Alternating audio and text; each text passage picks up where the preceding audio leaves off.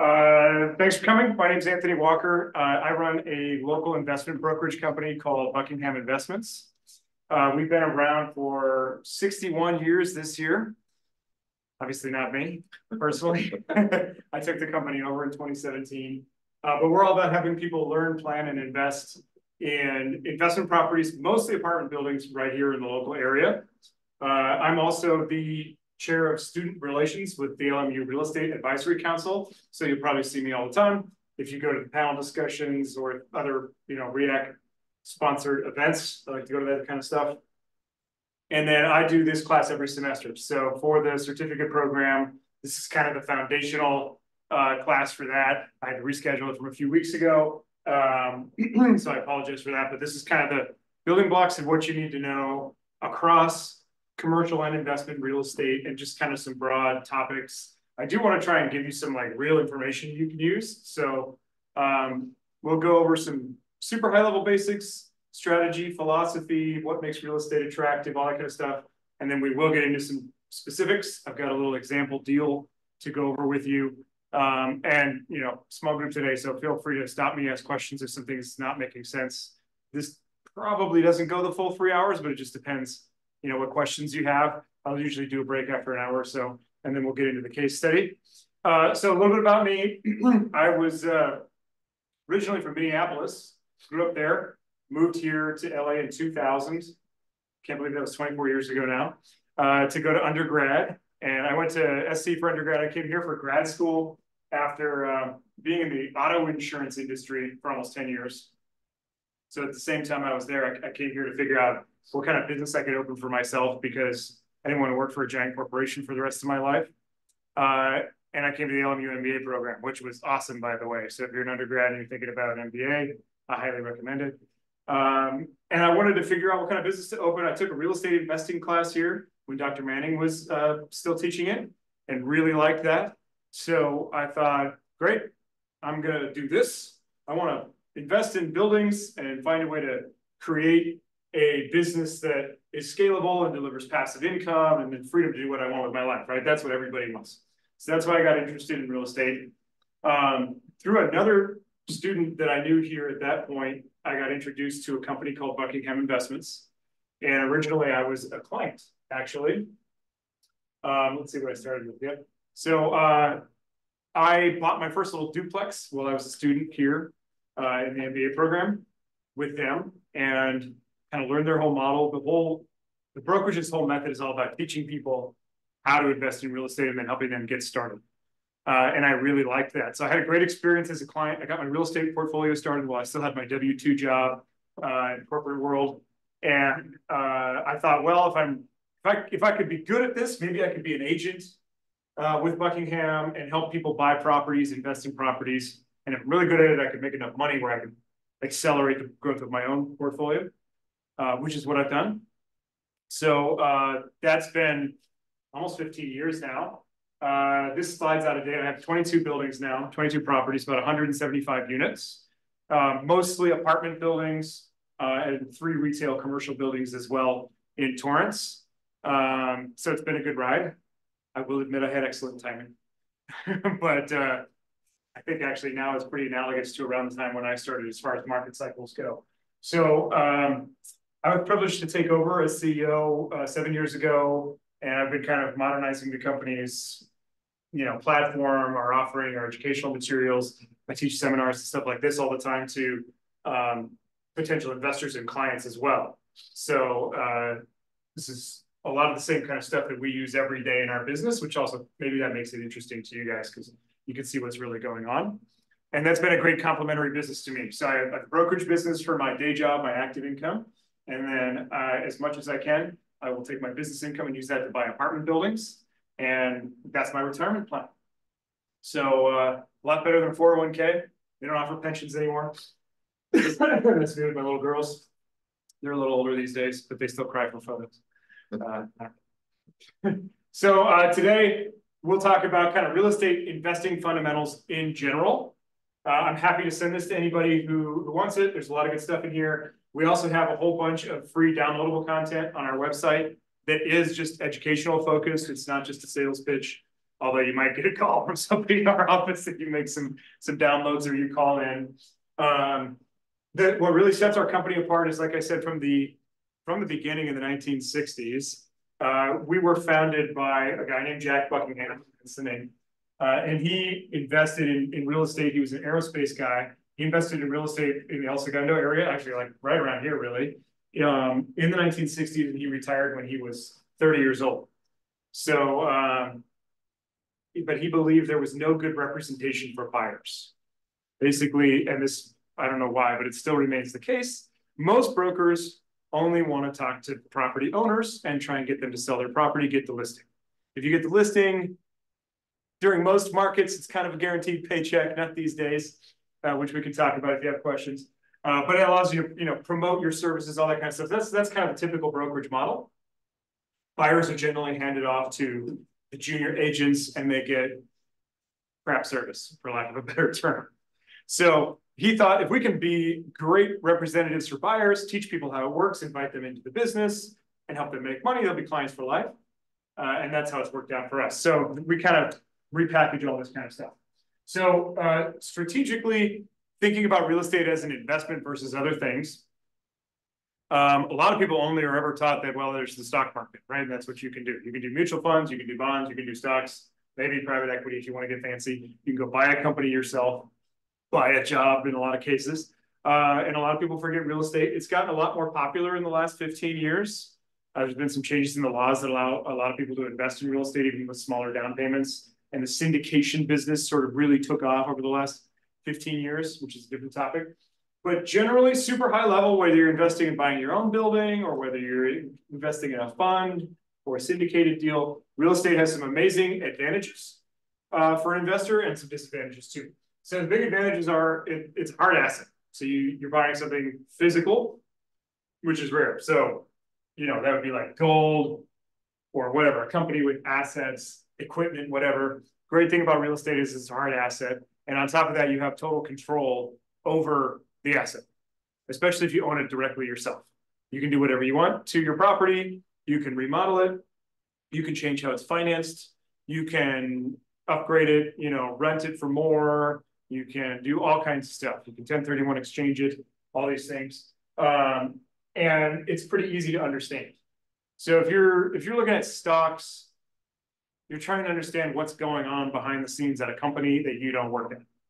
So you can read their 10K, you can listen to the news about them, and you'll get the sales pitch from the executive team. And you won't really know a whole lot about what's going on in the company. They publish their financials, sure, but do you really know? Probably. With real estate, very easy. There's really nothing to it. It's just a simple business, but a lot simpler than most businesses. You can kind of understand due diligence without even having a whole lot of experience. We can show you today with pretty much everything that's involved in figuring out how to do due diligence on a real estate deal. They're pretty much all going to operate basically the same with some variance depending on what's on the site, what businesses are there, what tenants you have, physical stuff, condition, all that kind of thing. So I really like that. And you get multiple sources of return. So unlike putting your money in a savings account, whatever, bond portfolio, with real estate, you get 4 elements of return, which is really attractive. You get great principal growth, and you should be able to outperform the market in a lot of cases doing real estate without taking on a whole lot of risk. It's got that beautiful passive income potential. That's what gets a ton of people interested in real estate to begin with. That's certainly what got me interested in it. It's a perfect retirement vehicle. You can build a portfolio over time, and your retirement can be chilling and keeping your buildings and living on the cash flow or doing whatever you want to access the money. Very flexible that way, but also you have a really high potential for the growth of the principal, and you have the ability to force the growth of your principal as well. So that's pretty exciting. And then highly localized, kind of disjointed markets, for lack of a better term, is sort of one of the last places, and they're trying, but it's one of the last places where there's a lot of market inefficiencies. So if you think about like the publicly traded markets, right? If you're buying a stock, the price for that stock on any given day is the price investors are willing to pay across the whole world, and they can invest in that stock on an exchange, right? That's true of REITs for publicly traded real estate.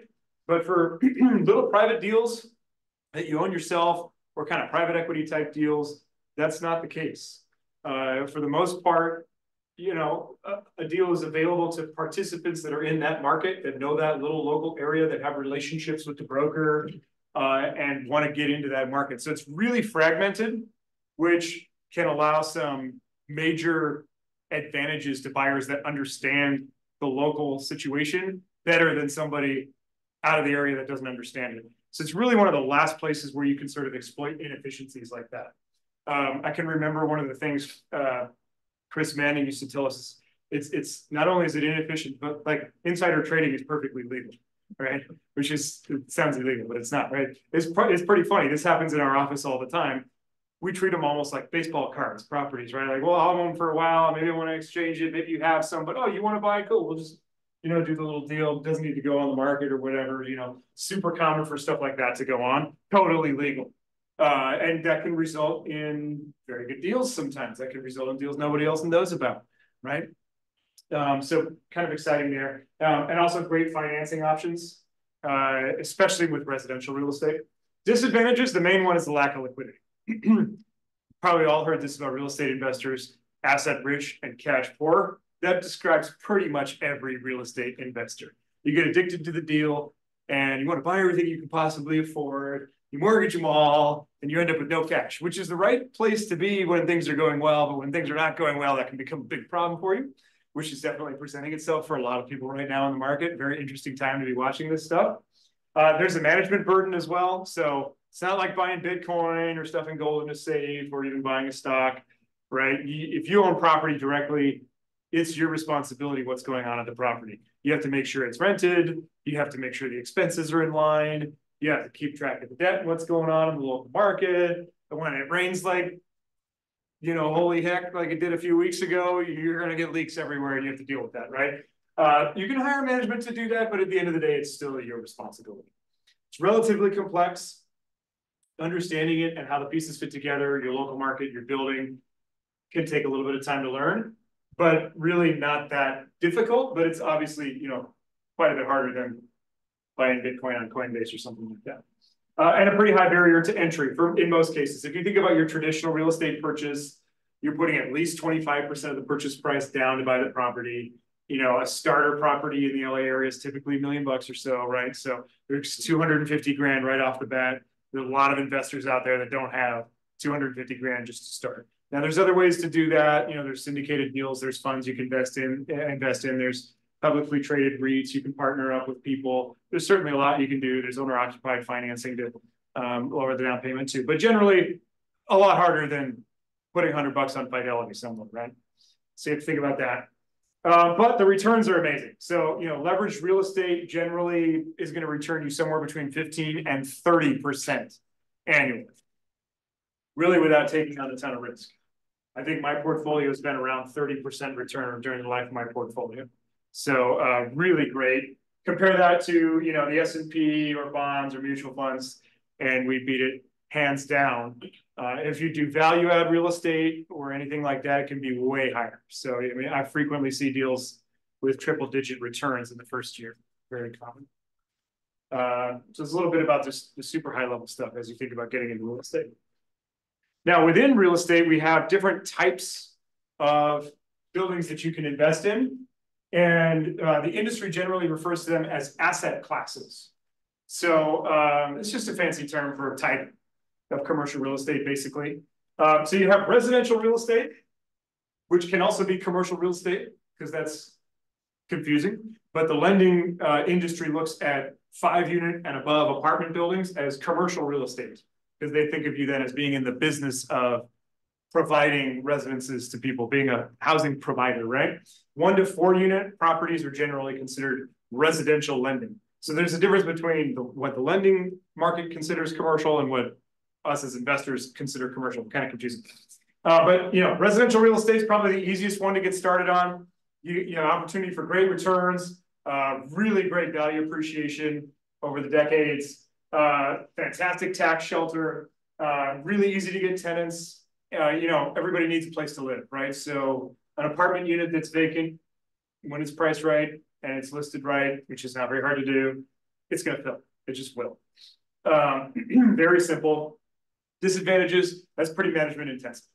So you've got tenant turnover issues, you've got rent payment issues, you got people beating your units up, all kinds of stuff like that, right? Definitely been a challenge the last few years there. But this is generally a really good place to start. It's probably the easiest place to start. Lower money down options there. And less cash required to own it. And then you have improved commercial and industrial real estate. So this would be that kind of traditional commercial real estate you might think of. Companies that are big in this space would be like CBRE, JLL. They do brokerage and property management and ownership. And then you have big ownership companies that do this kind of stuff too.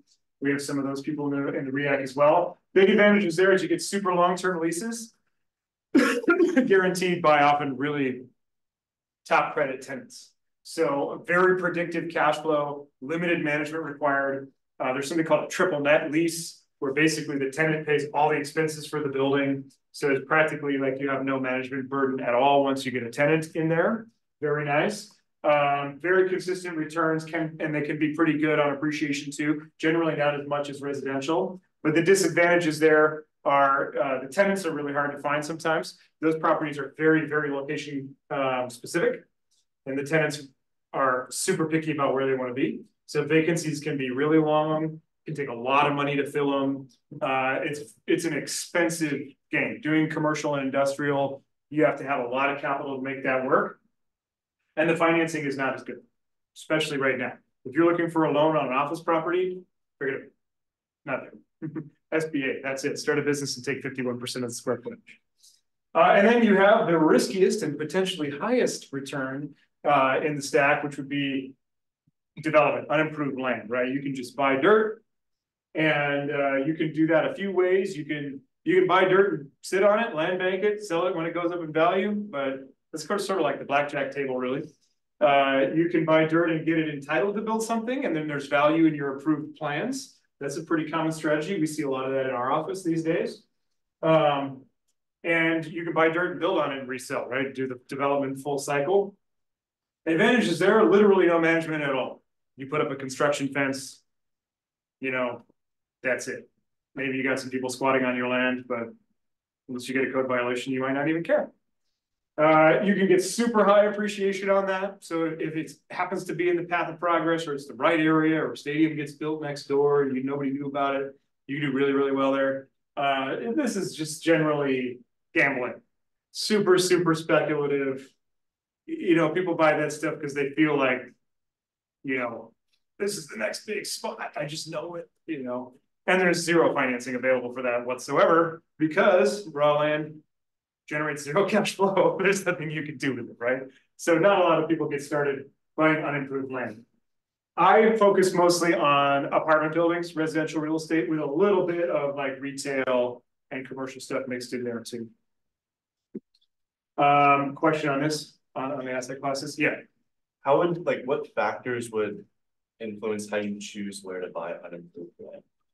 Oh, great question. So the question was, what factors would impact where you would choose to buy unimproved land? So the zoning is the biggest one. What the city, that's highly involved with what the city wants to do with various parcels and areas. So there's always some sort of zoning on anything. If you buy land in the middle of the desert that's like zoned agricultural, might not be a great investment. Probably will never be a great investment, right? But if you buy land that's zoned for allowing a lot of uses and it's in a good area, you can do well. Mostly it's a game of guessing where that local area is going in terms of other developments happening, big employers moving into the area, people moving into the area. Real estate becomes worth more money when there are more people. Right. So that's kind of the game. So to add on to that, either a city that you can tell is a growing city or a city that's already established, but focusing on more of like the suburban area around it. Yeah, or even a great piece of infill land can be a good development play too. I'd say it's also highly dependent on what you're seeing in a policy standpoint from the city. Like LA has done all kinds of stuff to encourage higher density and affordable housing development.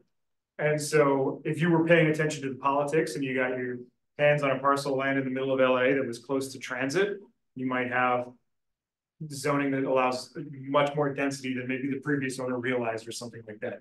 Or maybe some new laws pass while you own it that suddenly allows triple the density that it used to, instant value when something like that goes on. So a lot of people that are buying that stuff are paying a lot of attention to what's going on in the local political environment, what's going on at the city level, all that kind of stuff. But yeah, I would say generally you're correct. Yeah. Other questions on asset classes, types of properties, that kind of stuff? Yeah. Have you had to go out unimproved land before in your portfolio, or is that? Yes, yeah. I've done it. I bought a piece of land in Las Vegas years ago, many years ago, over 10 years ago at this point. And it was zoned for church use only, but we suspected that we could get it entitled for residential, for a small residential subdivision.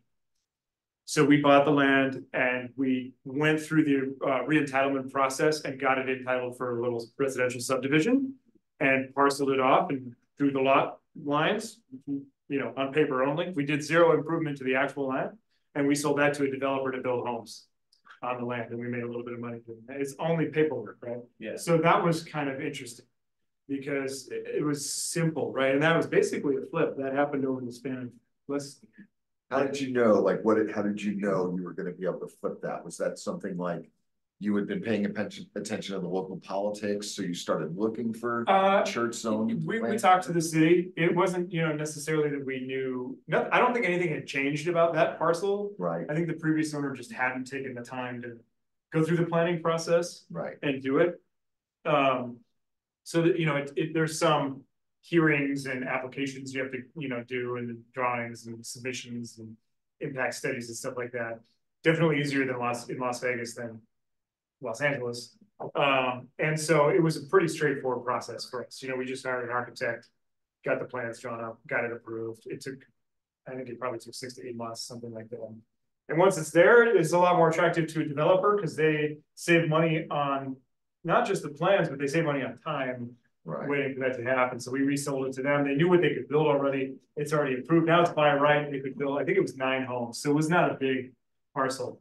But it was pretty straightforward. And you can do the due diligence for that, get a general idea of that in escrow. Right. You can call an architect, you can go to the city, and the planner can give you an idea. If they'll never say yes, say you're taking some risk, and right. Say, well, we would be supportive. Right. Or something like that is generally like the language that they'll use. So we kind of went through that process. It looked like it was going to work, and it worked out. Yeah. Not a ton of money though. Yeah. Right there, like we made compared to like doing all the work and building it, it was pocket change. Right. But that's fair. We didn't do much. Yeah. Do you think you talked at some point about commercial real estate moving forward and where it's going as far as especially like office real estate and retail, and it's doing so poorly. And right. We've had other speakers come through talking about, I just have to write down, the maturity wall of leverage exposure heading our way. Definitely. And what the thought is these days, like, are people going to wait around for stuff to collapse and then snap it up? Or they, I don't hear a lot of good things about like converting office space into residential. Right. Like no one seems that thinks that's that easy or not feasible. What do you think will happen there? Are you trying to divest out of that? Is your company trying to get out of commercial? No, it's a great question. It's anybody's guess. We're already in it, so the maturities on those loans, depending on the property type, some of those loans were originated many, many years ago and have balloon payments coming due over the next few years. A lot of these loans were originated, in the pandemic, and they got super low rates, and they're the most typical commercial lending terms you see are fixed for 3, 5, or 7 or 10 years. And so there's not always a balloon payment at the end of the fixed period. A lot of times it just rolls to an adjustable rate. But right now we're experiencing deals that are say rolling from 4% to 9.5% and going from interest only to fully amortizing, which can be impossible, to keep making the payments. And that distress has started to show up over the past year. So we've had some of those resets already come through. Some of the really large office properties have already had maturities that were not able to be paid off at all. Some of those properties have gone back to the banks. But it's kind of a story of like where you are in the asset class. The properties that I own that are retail and office are very small compared to what you read in the news. I have 3 buildings. One is 10,000 square feet, one's 11,000 square feet, and one's 12,000 square feet. Obviously large compared to like a house, but this is not the US Bank Tower we're talking about, right? That building I think sold for 1/3 of its last sale price in 2017. So really bad, right? My buildings, I plan on continuing to own them. I have good tenants. I've got like a restaurant on the bottom floor of one of them, you know, and they do well. But I think like small retail, neighborhood retail, grocery anchored retail, a lot of retail is doing very well. It's highly location dependent though.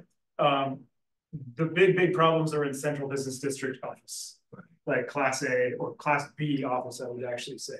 So older office buildings built in the 1980s that are particularly large are, like you mentioned, difficult or impossible to convert to residential because they don't have enough windows, plumbing, elevators.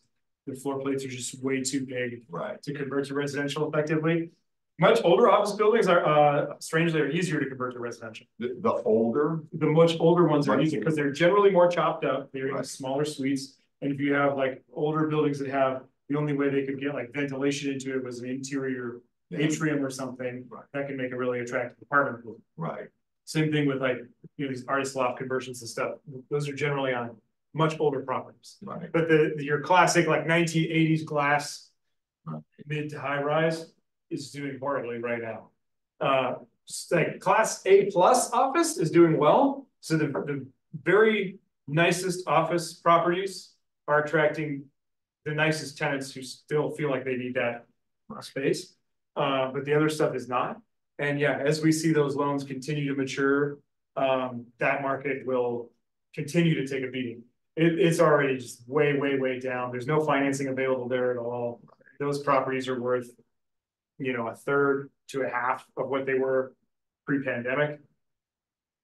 The problem there is like the inclination as an investor is to think it's on sale, so it must be a good deal for me. Right.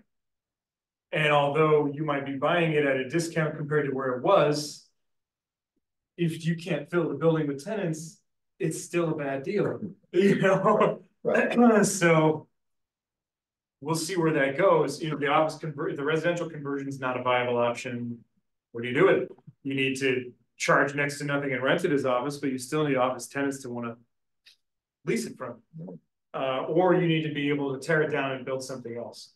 And then to tear down a high rise is expensive. So it's better to own dirt at that point than the building. Right. In some cases, the dirt might be worth more with no building on it. Right. So, you know, it's not exactly that part of the business I don't do much in. And like my business is like 2 to 30 unit apartment buildings and small and medium sized office and retail. And I get calls weekly now from clients saying, oh, office is doing horribly. I would like to buy a 3,000 square foot office building, please, at 50% discount. And you go on the market and those deals are not there. Yeah. Because those deals do fine. Right. Right. You know, you get owner user tenants or whatever, dentists, especially medical office does really well, you know, but like small little neighborhoods, those businesses still need space. Right. It's not super expensive, like high visibility leasing, you know, with a parking garage, it's $40 a day. It's not that stuff. Right. So we'll see where that goes and how bad it gets. Most of that debt is maturing this year. This year is the biggest load of all that debt that's maturing. And then next year, there's a huge chunk as well. In multifamily, we have that issue going on too, because everything got super cheap in the pandemic. Office was already in trouble as soon as the pandemic broke out, right? Because as soon as it broke out, everybody went home to work. Right. And lenders were cautious about office immediately, even after the pandemic broke out, because they were unsure about the future viability of the business. Multifamily is the opposite. So the office problems were exacerbated by what was happening in the fundamentals, which is a different animal than what's going on in multifamily. Multifamily, the fundamentals are great. We don't have enough housing supply, especially in LA. But we had all this cheap debt that came out and everybody wanted to get into real estate investing once everything was free. So you have all of these properties that were purchased with adjustable rate, well, ARMs that are adjusting 3 years after the loan was originated or 5 years after the loan was originated. So everything, if you think about the time, everything got super cheap in like summer of 2020. Right. The 3-year loans that were originated between then and the end of 21, early 22 are all either resetting or have reset now. And then now the 5-year money is going to start coming in. That's going to start resetting in 2025. So if you were able to get rents up a ton, or you have enough cash to pay those down, you can refinance them. Right. But even with multifamily, where occupancy is good and rent growth has been good, we have owners that are in trouble. Because it's gonna go, like, they got it for like 2-3%. Yeah. Back then, and now Right. it's gonna jump to like 7 and 9%. Right. Something like that. Fuel pencil's great at 3.5%. Right, Not so much at night. yeah, 8.5, whatever, right? right, And suddenly overnight, your building, which is full of paying tenants at market rent and has no problems, right. can't pay the mortgage anymore. And you can't raise rent that quickly in LA. No, definitely not in Los Angeles itself, because they have super strict rent control and they had a moratorium on rent increases for 4 years. But even in the rest of California, you have statewide rent control, which is a milder version. You can raise rents by 5 to 10% a year, depending on CPI. But it's not even about like getting the tenants to market. That's generally doable, because you can do cash for keys, you can upgrade the units and all that. Right. You know, if you get it all the way to market and you execute on your business plan, in my experience, most of those owners are fine. And they're getting out of it. But it can be a situation where people bought a building where rents were already at market. They borrowed 70 to 75% of the purchase price. And maybe they've continued with their increases, but now the building just does not support that level of debt anymore at all. Right. And those people are going to be forced to sell. So I think multifamily is not going to be as distressed as office, because in most cases, there's still equity there. Values in multifamily are down about 20%. So if you put 25% down and it went up, probably, I mean, from the beginning of 2020, it went up 20 to 30%, in some cases even more.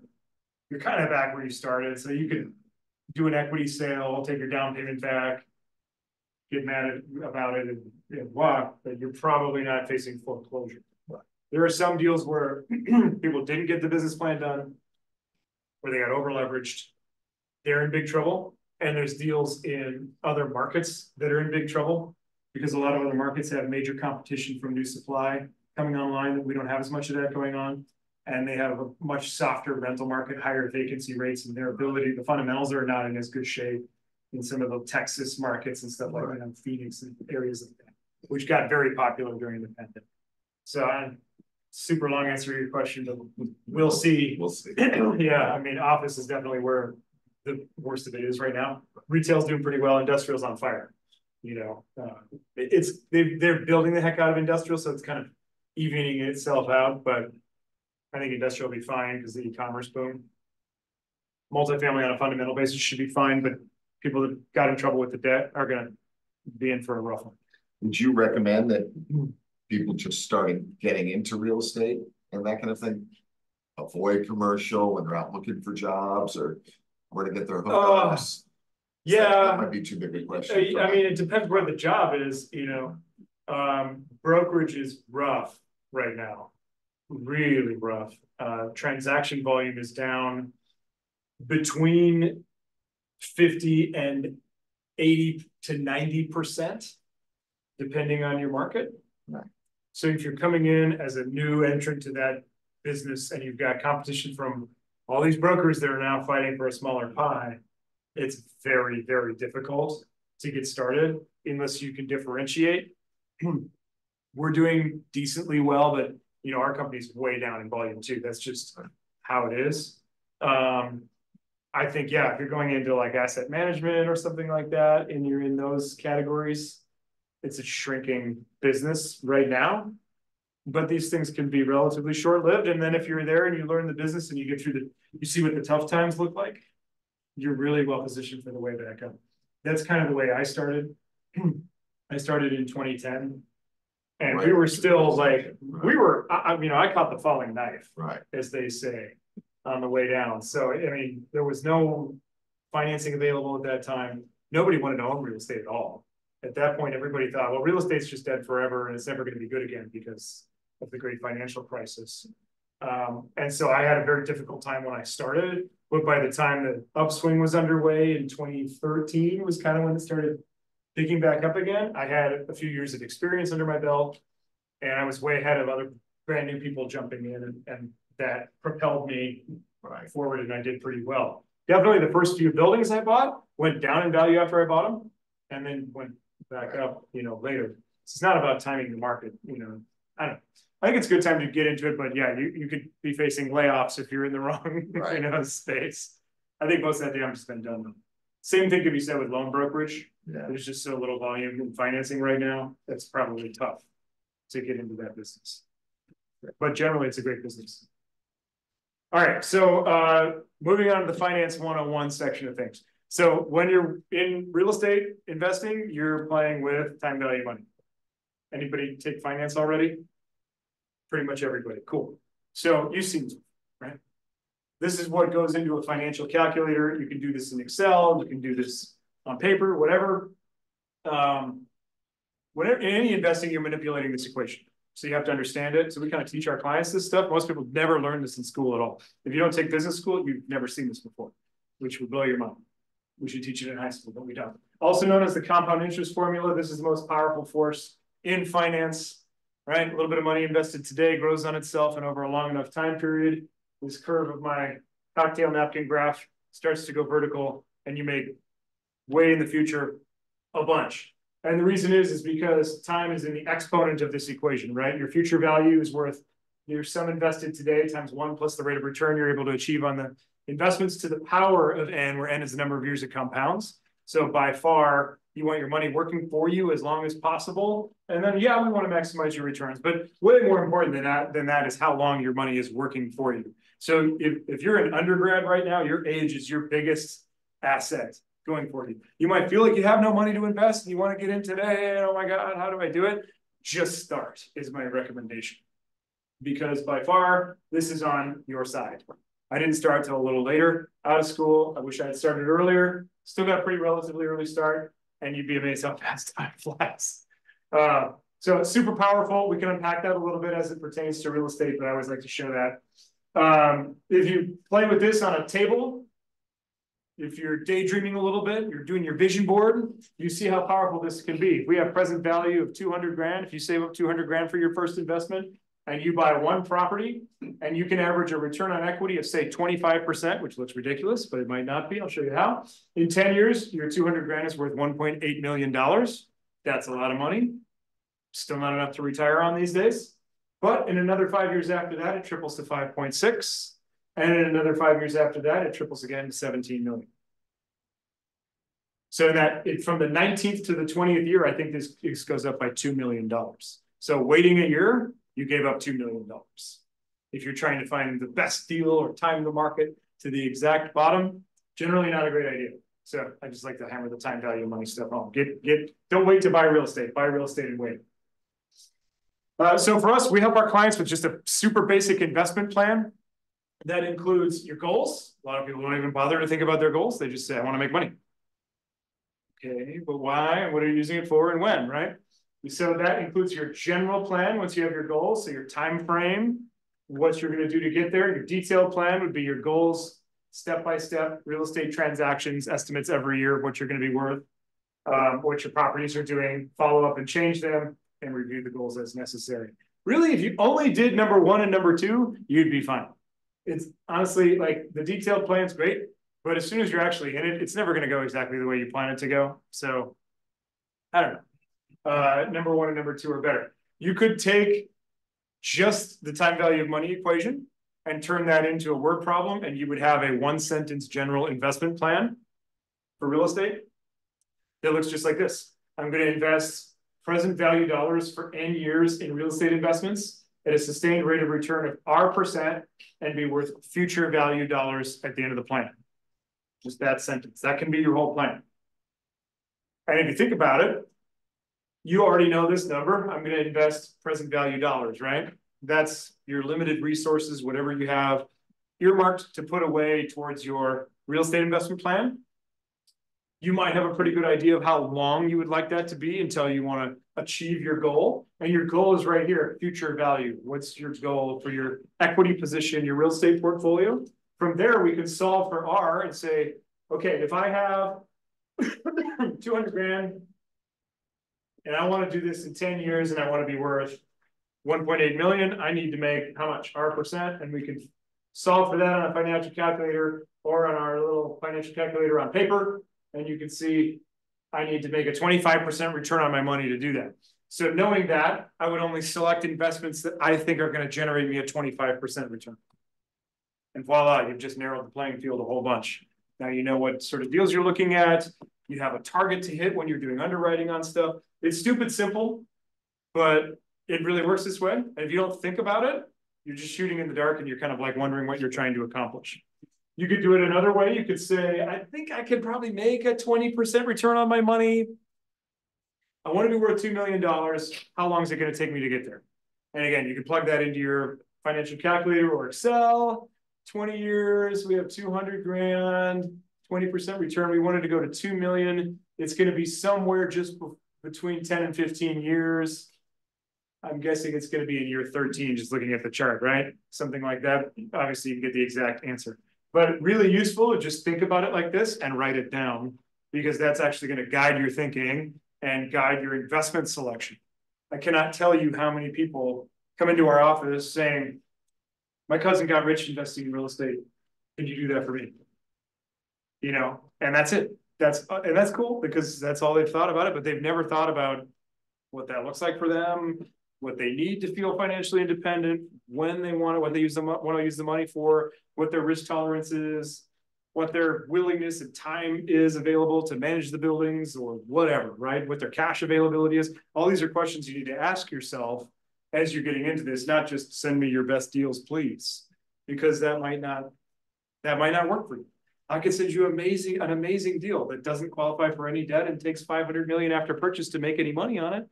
And if you don't have that in the bank, it's not a good deal for you, you know? So you got to think about this stuff. Here's the elements of a detailed plan. This part, you know, again, this is going to change all the time, but for the sake of the class, your financial goals, market value, gross equity, and income estimates on a year-by-year basis. So you can estimate and chart this stuff out in Excel. It's never going to go exactly the way you expect it to, but this helps you in kind of modeling out your future and the realistic, what you can realistically expect it to do for you. Cash account, tax account, net of both accounts, and then, you know, financial parameters across the plan. I usually don't bother to get this fancy because it changes so quickly. And then this is a super important one. Let me move our Zoom window. Oh, that's somebody else. Exit strategies. So this is a big question I get from people all the time on investing in real estate. Because it's illiquid and because there's significant tax consequences, it's, oh, how do you, okay, fine, you made all this money, you have this giant equity position, you've invested in real estate for decades, that's awesome. What do you do? How do you get the money? How do you get out of the deal and sail off into the sunset, right, on your mega yacht? Well, you have a few options, but it can get pretty complicated. So number one, sell everything and pay the taxes. I do not recommend that option. You can easily get yourself in a position where you're paying more taxes than you get from the proceeds of the sale because of the way taxation works on exchanges. But sometimes it's necessary, and depending on your situation and your tax situation, everybody's different. There's still a lot of people that just sell, take the money, do what they're going to do. You can own it for passive cash flow. I don't know if we're able to move that window at all, but that'd be great if we can. This is what most people want to do. So you can forecast a passive cash return on equity number. It's like not on this. I think it's somebody else's running it. Generally, at least in our area, you can probably make about a 5% passive cash flow on your equity at any given point in your portfolio. So that's a super important number to remember for a minute. If we go back to our plan,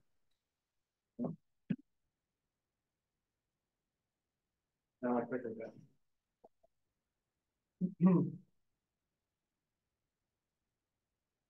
Lost it.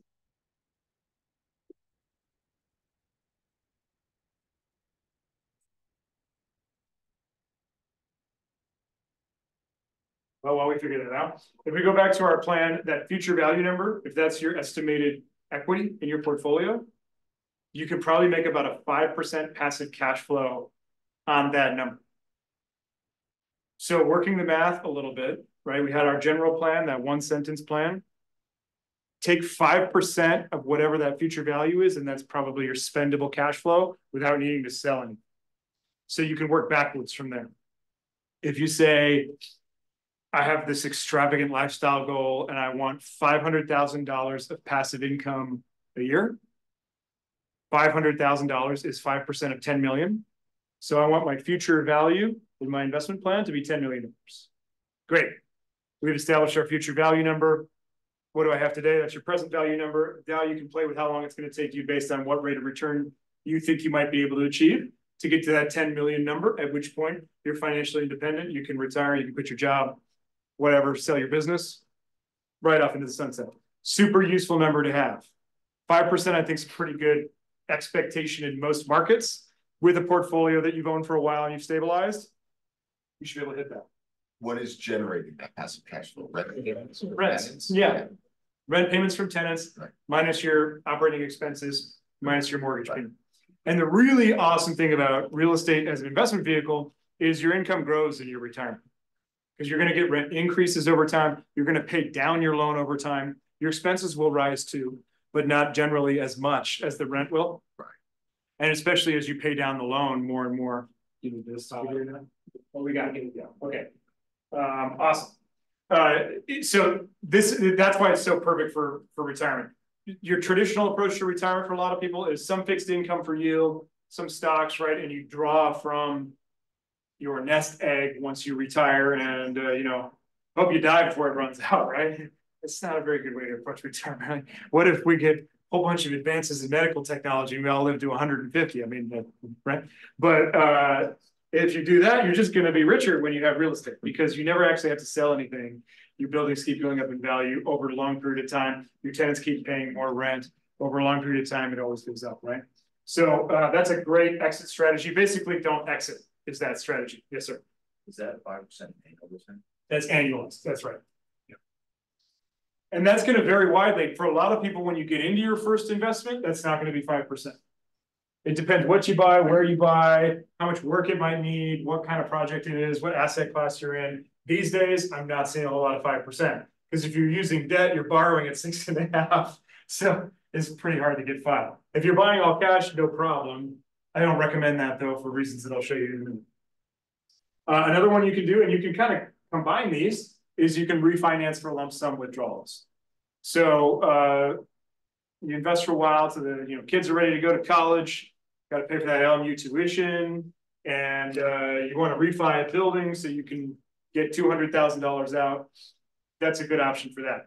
Generally, a cash out refinance is not a taxable event. So great way to access equity in the property or in your properties, combination thereof, without paying taxes. Very common. You can use that to buy a house, buy a business, other lump sum expenses, get a boat, whatever you want. Or this was popular years and years ago, and it's back for the first time in over a decade. Sell and carry financing. Anybody heard of seller financing before? Yeah, it's back. So you can become the bank. You can sell property, and if you own the property outright, let's say, simplest example, you have $1 million property, somebody puts $200,000 down on your $1 million property, but they can't or don't want to, or you want to give them a loan for $800,000. You, instead of them getting a bank loan, you carry back a note for $800,000. They make payments towards your note, and you make cash flow on the debt service that they pay you for buying your building. You have no more tenants to deal with. You don't own the property anymore. Don't call me when it rains and leaks. That's your problem. But mortgage payment is due on first. So you better pay. And if you don't, I'll just take the property back. I already know it. I can manage it myself. And then I'll sell it again to somebody else and carry that paper back, and then it'll be good. So popular strategy again right now. Why? Rates are way up. Yeah, suddenly you can make money doing that. The prospect of carrying paper at 3% when you're a seller is not very exciting. 2 or 3 years ago. But these days you can carry at 6%, and that's pretty good yield. That's better than you can make in treasuries or wherever else, and it's collateralized against real estate. So you're in really good shape. Makes you go. And on top of that, the amount that you carry is tax deferred as well. So that can be a good tax strategy. You don't pay tax until they pay the loan off. on that amount. So that was really popular decades ago in the 70s and 80s when our company was growing the last time around. And it's back. Yeah, Jeff, right? Yeah, going back to passive cash flow, is that where you, like, if you want to like live that lavish lifestyle you mentioned, and increase your annual income, is that where you'd utilize the 1031s, or is that just like a component? I'll explain it in a minute, but yeah, the 1031s are a vehicle to get you there. Okay. So a 1031 allows you to move your equity from building to building without paying capital gains taxes. So if you go back to here, and this is not here. This is a common question.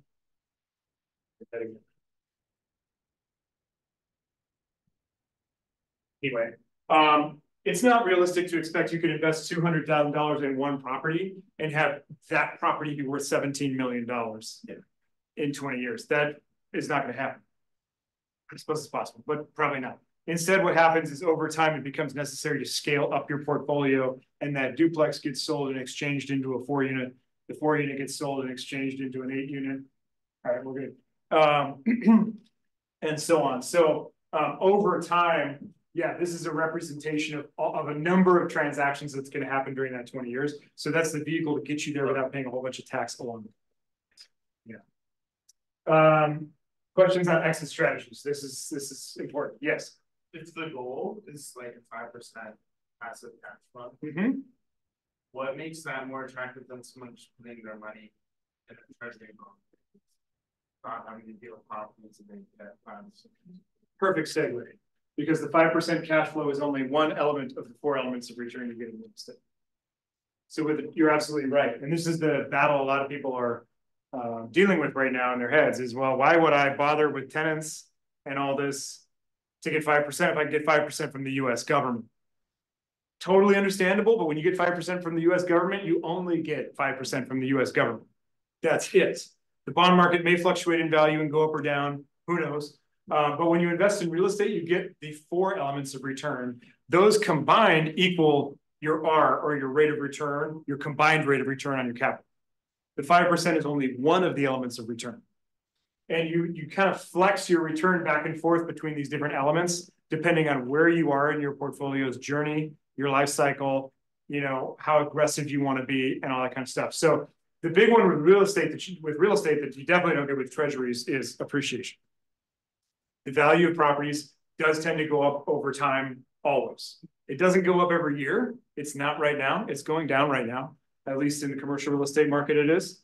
But over time, it overwhelmingly increases, and I'll show you 50-some years of values in a minute. You also get equity buildup through amortization. I think I have slides on each one of these. Yeah, here we go. So appreciation, increase in value over time. That's from 2 factors. One, inflation. The value of the dollar goes down over time, and so if you own an asset denominated in dollars, it becomes more expensive as inflation does its thing. So real estate is an excellent hedge against inflation. Wonderful thing to own during times like this. We're in an inflationary time period now for the first time in 50 years. So you can do really well just owning it. And then you have demand appreciation as well. So as there's more demand for the land, as more people come, as there's more jobs, people want to move to an area or whatever, you get demand-based appreciation too. So those 2 combined conspire to lift the value of your property over time. That's really the primary way that people make a huge net worth over a long period of time owning real estate. We probably all met these people, especially in Southern California. Their families have owned properties for like 2 or 3 generations. Literally doesn't matter what they bought. Don't even need to ask.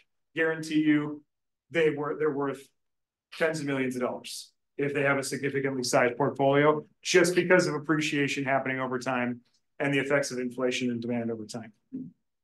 So here's 56 years of appreciation. I forgot to add 2023. 2023 ended at 496. If you can't read this in the back, this is price per square foot. I think our source is hidden at the bottom. This is price per square foot of multifamily properties from about LAX down through Long Beach, going back to 1965. So this is 2 units and above, duplexes to whatever, 200 units. And in 1965, the average price for those properties was $14 per square foot. In 2022, it was 518. In 2023, it was 496. So we are in a down market right now. The height of this last cycle was the middle of 2022. And what happened in the middle of 2022? Anybody remember? Jerome Powell started a super aggressive campaign of raising interest rates. So there's some relationship between interest rates and value, but not one-to-one. What you will notice looking at this chart is there is a nice, beautiful up and to the right trend that benefits people that have owned properties for decades. It's subject to the business cycles, so you do see some downs and some ups, but generally the downs are not only shorter, but also shallower than the ups. And so if you buy properties with a long-term mindset in your head, you're going to do well. You have to be able to own through the downturns. You don't want to be forced to sell and lose your equity. You don't want to give it back to the bank. So you don't want to be so aggressive that you get yourself in trouble, which is definitely happening to some people right now. But if you can hold on to stuff, the message is it's going to be fine and you're going to do well. On a super long-term average, our average annual rate of appreciation on this chart is 6.5% every year. So that's just your time value of money math from 14 to 518. I think actually to 496, it's like 6.4 now. But it never dips below 6, depending on where you are in the cycle. And sometimes I've seen it in the 7s. So very, very effective owning property over time. So in addition to that 5% cash flow, you also get 6.5% appreciation, right? Starting to stack up. Why I showed you a chart that's in the 20s. Here it is, inflation adjusted. So this is all in 2022 dollars. And so this is a representation of the increased demand for the real estate because we've backed out the inflation from the equation here on this chart. So you can see that over time, there's been more and more demand as well in this data set. Cash flow, very simple. You have a income statement, same thing you would use to evaluate a company, any business you might run. But with real estate, we have our own little terms on the income statement. We have gross scheduled rents, which is just the total rents that the building can generate in a year. So if you have a 4-unit apartment building that generates $1,000 per unit, that's the rent per unit. That's $4,000 a month. That's $48,000 a year. So your gross scheduled rents would be $48,000 a year. Then you have a vacancy allowance. You always want to, on your projections, allow for some vacancy because there's always going to be some turnover. Then you have your other income. That's things, at least in apartment buildings, like laundry and parking, stuff like that. That equates to your effective gross income. After effective gross income, you subtract operating expenses. So that would be taxes, insurance, maintenance, management, utilities, repairs, reserves, pest control, elevator, pool service, all that kind of fun stuff. Boring, but necessary. 35% is a typical ratio for operating expenses in our market here. Effective gross income minus operating expenses equals net operating income. That's one of the most important metrics you'll learn in commercial real estate underwriting. And that's the same as EBITDA. Have you taken company finance, accounting? So it's the same thing as earning before interest, taxes, depreciation, and amortization, right? Because here's the rest. So after NOI, we call it, then we have debt service, mortgage payments. Underneath debt service, we have cash flow. So we can compare all these numbers to different parts of our rent roll. We can compare them to our balance sheet. We can compare them to our debt, the property's price. And all of these metrics allow you to analyze buildings, compare them to each other, and decide if you have a good deal on your hands or not. Super important stuff here. Very simple. How many words do we have here? 15 words. That's it, right? Very easy.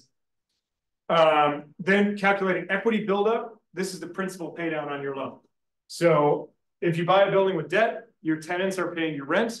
And if you're smart, you buy a building where the rent is more than the mortgage payments so that you can keep the building. And then effectively, your tenants are actually paying your mortgage payments for you.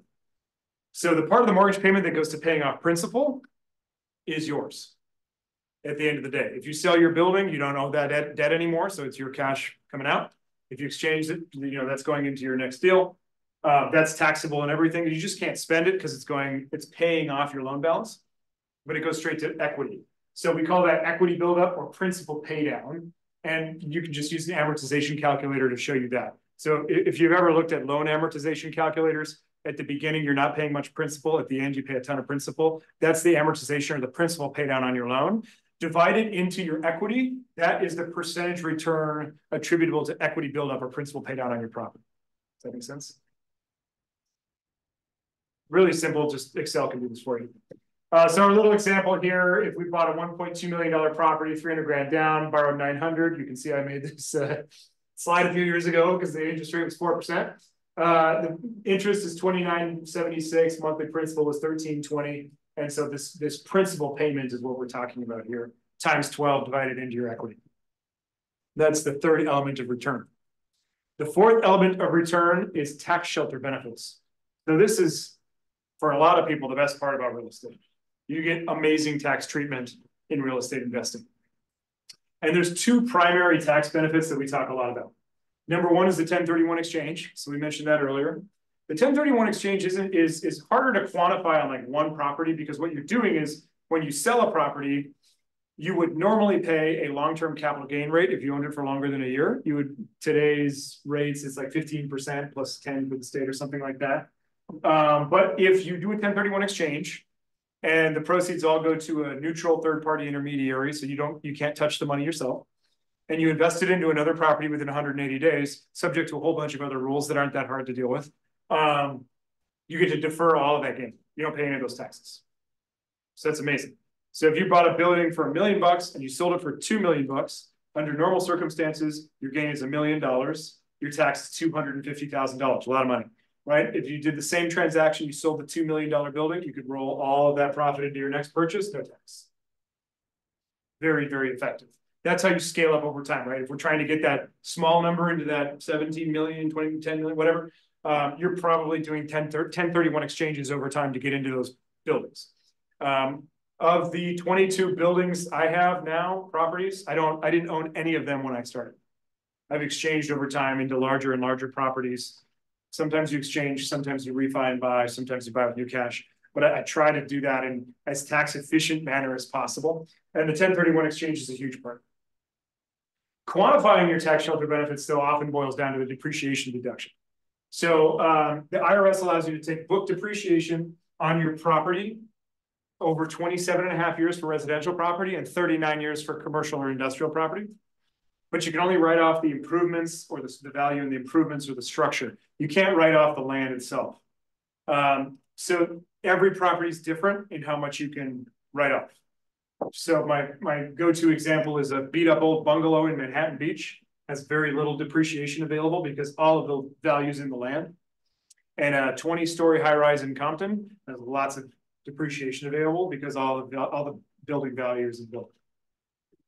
You can get really fancy with this, but straight line depreciation, you offset that book depreciation against the cash flow the property generates, and your cash flow becomes tax sheltered or tax free. And so we can quantify this number as compared to non-tax sheltered investments. And that becomes part of those four elements of return, or your combined R, your rate of return number on your total return. Currently, you can get super fancy with this stuff. You can do a cost segregation study, which splits all the depreciable elements into different buckets, accelerates it. You can take bonus depreciation because of the 2017 Tax Cuts and Jobs Act. And if you are a full-time real estate professional, it becomes really easy to never pay any income tax at all. Yes. Interest is also, a write-off already. So that's separate from the depreciation deduction. Of the debt service, your cash flow, you're already not paying any income tax on the interest payments because that's coming right off before you calculate the building's cash flow. With no depreciation, you would pay taxes on the principal pay down, but you won't pay taxes on your interest. So that's another, that's just any company is going to enjoy that though, right? Interest expenses always a write-off. Yes. So with a 1031, do you only pay taxes on the appreciation of the most recent property you bought? No. So you can get yourself in trouble. So the question was, with a 1031, do you only pay taxes on the most recent property that you bought? So with a 1031, if you do a fully deferred 1031 exchange, you do not pay any tax at all, first of all. So that's the goal for most people on every exchange, is to not pay any tax at all. You can do a partial 1031 and take some cash out and pay some tax if you need money to do something else. But what you're really doing with a 1031 is you are shifting the basis from the property that you sold into your new property. And that follows you through that equity. Your basis follows you through the investments that continues to exchange into through your entire life. So my first investment was a $300,000 duplex. I don't own it anymore. I've exchanged it. It's gone.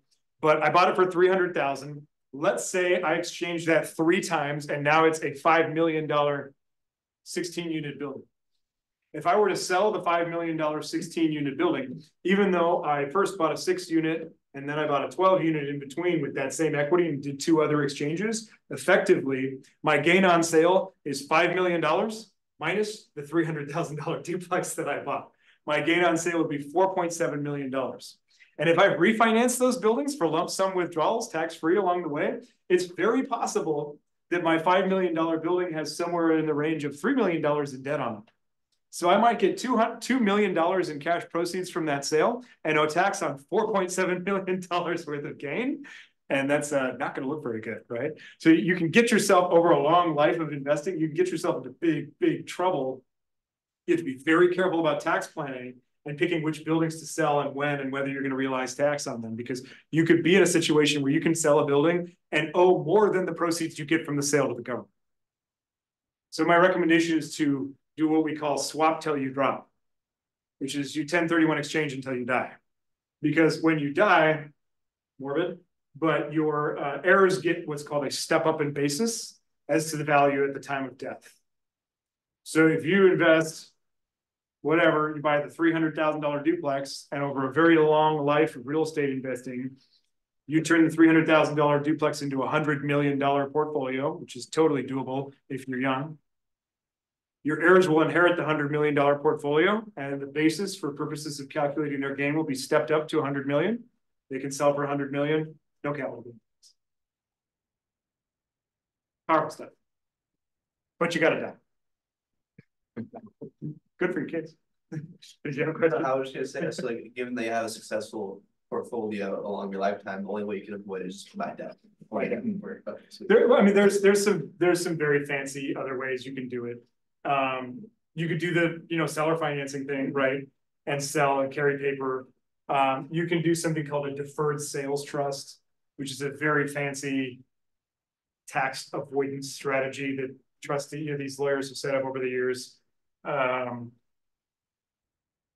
It's a scheme, supposedly it's legal, but you will not be able to just take the money without doing some very fancy tax planning. You can use irrevocable trusts.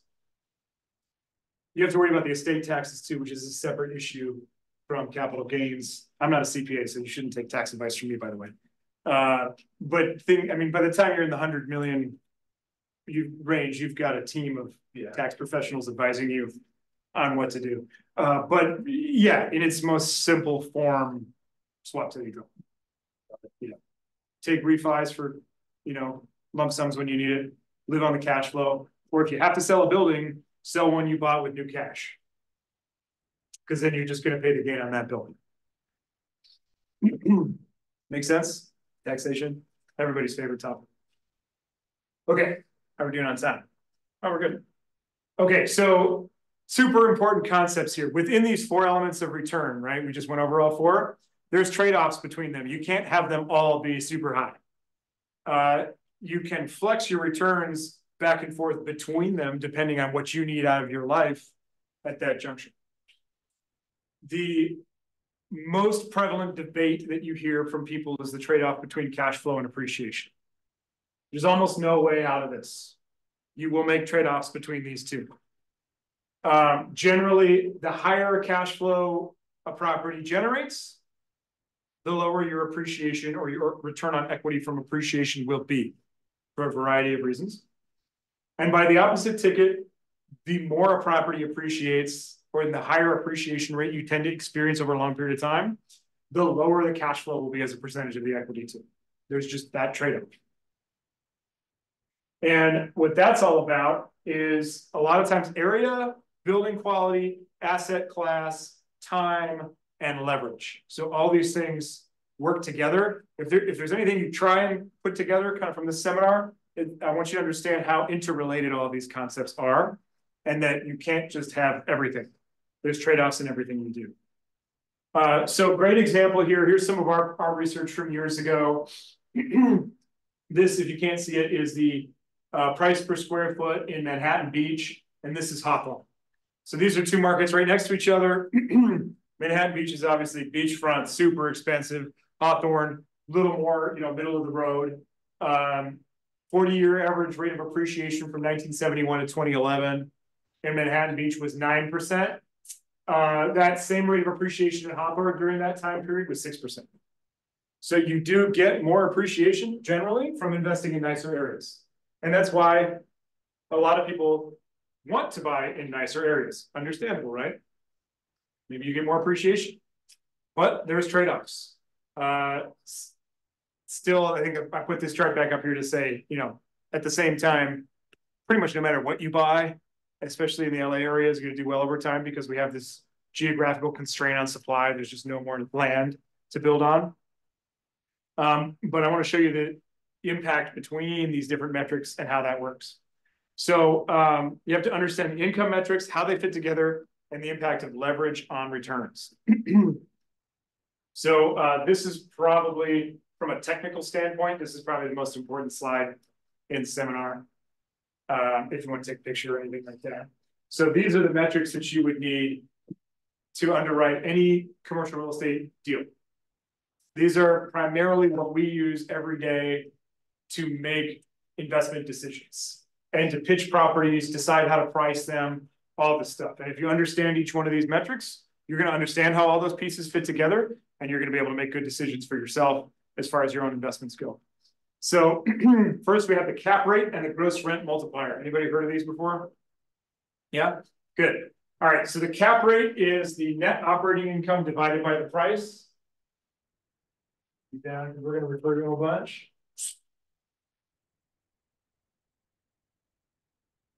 Remember our little income statement?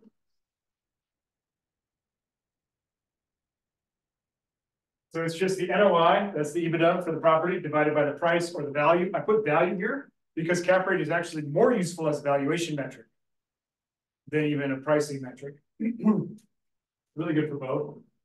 And then the GRM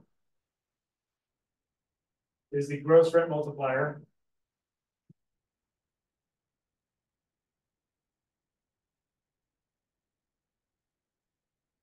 And the math on that is price or value, same thing, divided by the gross scheduled rents.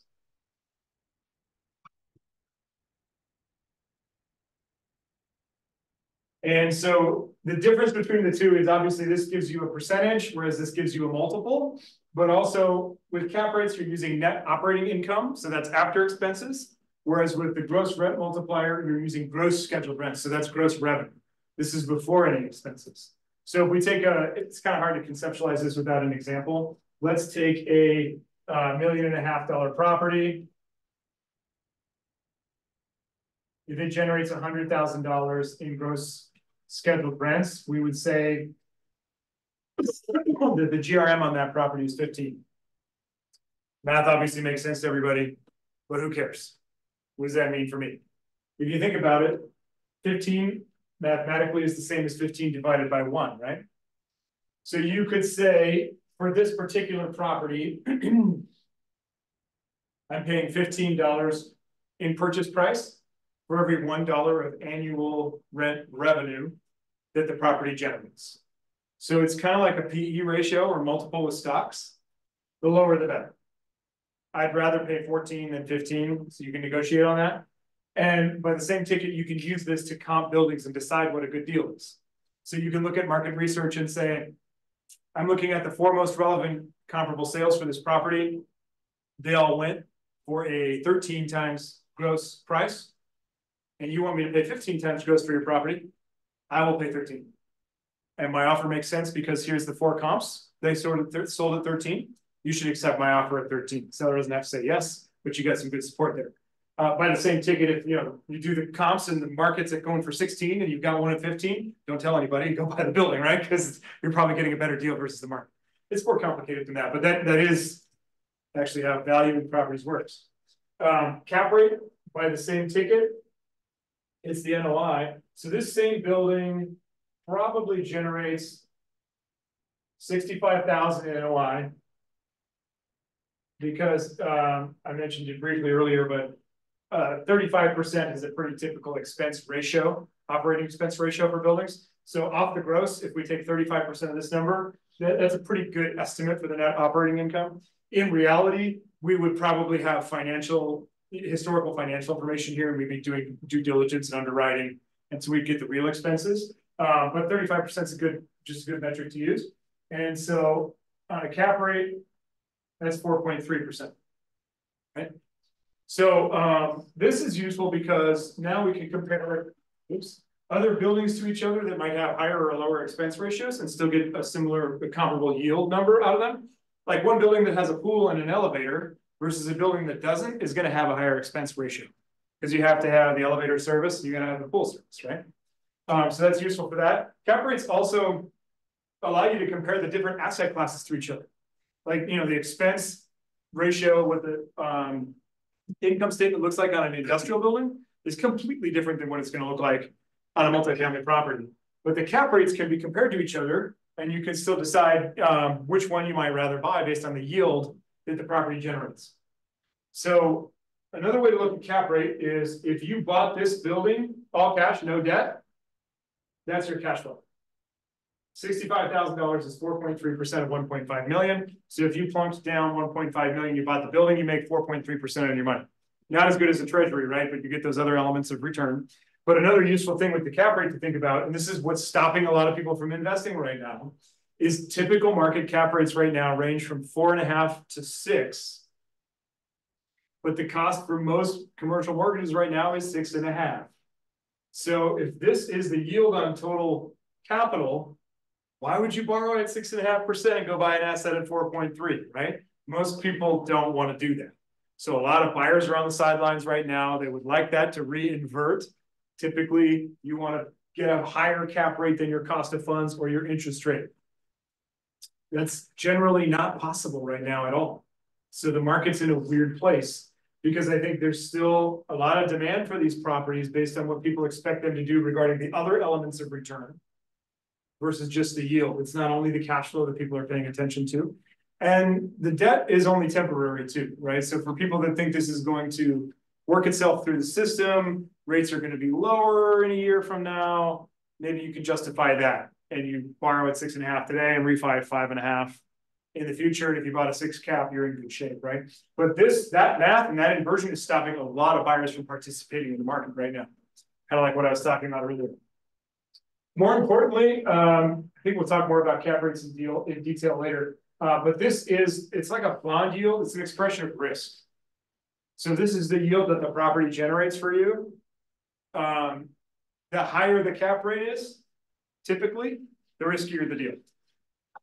That's just how it works.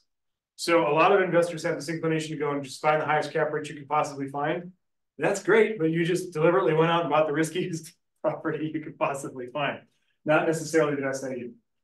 Okay, so we use these two all the time to value buildings. The next one, very important, is the debt coverage ratio. These two are probably the most important in my opinion. That's why I put it here. Yes. Do you buy things really conservative?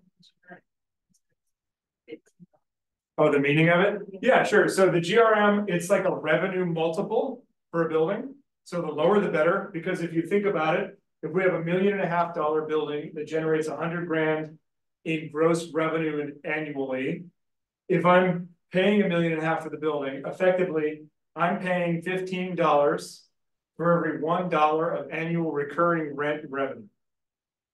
And so I would rather pay less. If you can get that dollar of recurring rent revenue for less, you got a better deal. Some people will look at this as like a payback period. Like it takes me 15 years to make my investment back. That's not the right way to look at this because there's always going to be operating expenses. There's going to be debt too. That's not your payback period here. I get the analogy, but it's really not what it's for. It's a multiple. It's a valuation multiple. And I think I've got some market data in here a little later, and you can see these metrics in real life, and that'll probably help them make a little more sense. The debt coverage ratio is that's kind of what's causing the issues in the market today, from a lending standpoint. So the debt coverage ratio is what commercial lenders use to decide how much they will lend on a given property. And the math is, it's the net operating income divided by the debt service. So we say DCR equals NOI over debt service. The debt service is just the annual mortgage payments. If you want to sound fancy, it's debt service. Most apartment building lenders, at least in this area, they want to see a debt coverage ratio greater than or equal to a 1.20. So if you think about this conceptually, what this means is if they want a 1.20 and of the property's income divided by the mortgage payments, they want you to have 1.20 is the same as 120%, right? They want your income, your property's income, to be greater than or equal to 120% of the mortgage payments. So commercial lenders are forcing you to cash flow on your building.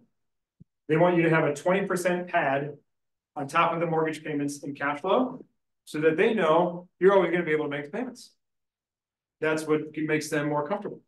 They will only ever loan you as much money as qualifies with this equation as they see. That's how commercial loan underwriting works. They don't care if you've got $5 million in the bank, or you make $5 million a year personally from your business. They don't care. They loan on the building. That's it. They loan on the building as an ongoing asset.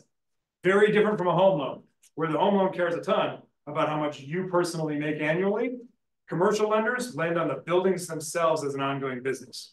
So this is why we were talking about the office market and even the multifamily market being in trouble right now, is because when rates reset, if you think about that, that changes the annual debt service. The payment at 3.5% is way lower than the payment at 8.5%. But if the NOI doesn't change and the rate suddenly jumps to 8%, maybe this goes down to a 0.6 or a 0.8. So now you go back to your lender and you say, can I refi the loan, please? It's reset. They say, sure, you can refi the loan. Put $2 million more down into the property to pay the balance down enough such that the debt coverage ratio is equal to a 1.2 or greater. What happens if you don't have the money? You sell the building. That's what's happening. So if there's any equity, you do an equity sale, you sell the building. Hopefully you walk away unscathed. You can buy something else, something smaller. But if not, you give the keys back to the lender. That's what's going on in the office right now, is that these buildings are so vacant and not able to charge enough rent, and they're getting it from both sides. They're in really rough shape from NOI because of the pandemic and work from home, and nobody wants to lease office at the same rates that they did before. And the rates are 3 times what they were before. That's a great recipe for no deal when it comes to financing those, right? And then because of the systemic issues in the office market, a lot of lenders are just saying, we're not doing office right now. It's a bit, sorry. And so there's no financing at all.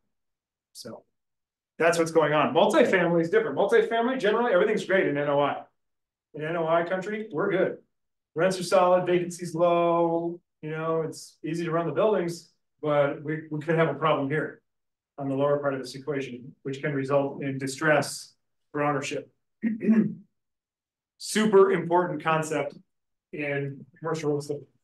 And then we have the mortgage constant. This is a little more academic term. You don't see a lot of people use this, but it's the percent of money paid each year to pay or service the debt given the total value. Yeah, do you have a question?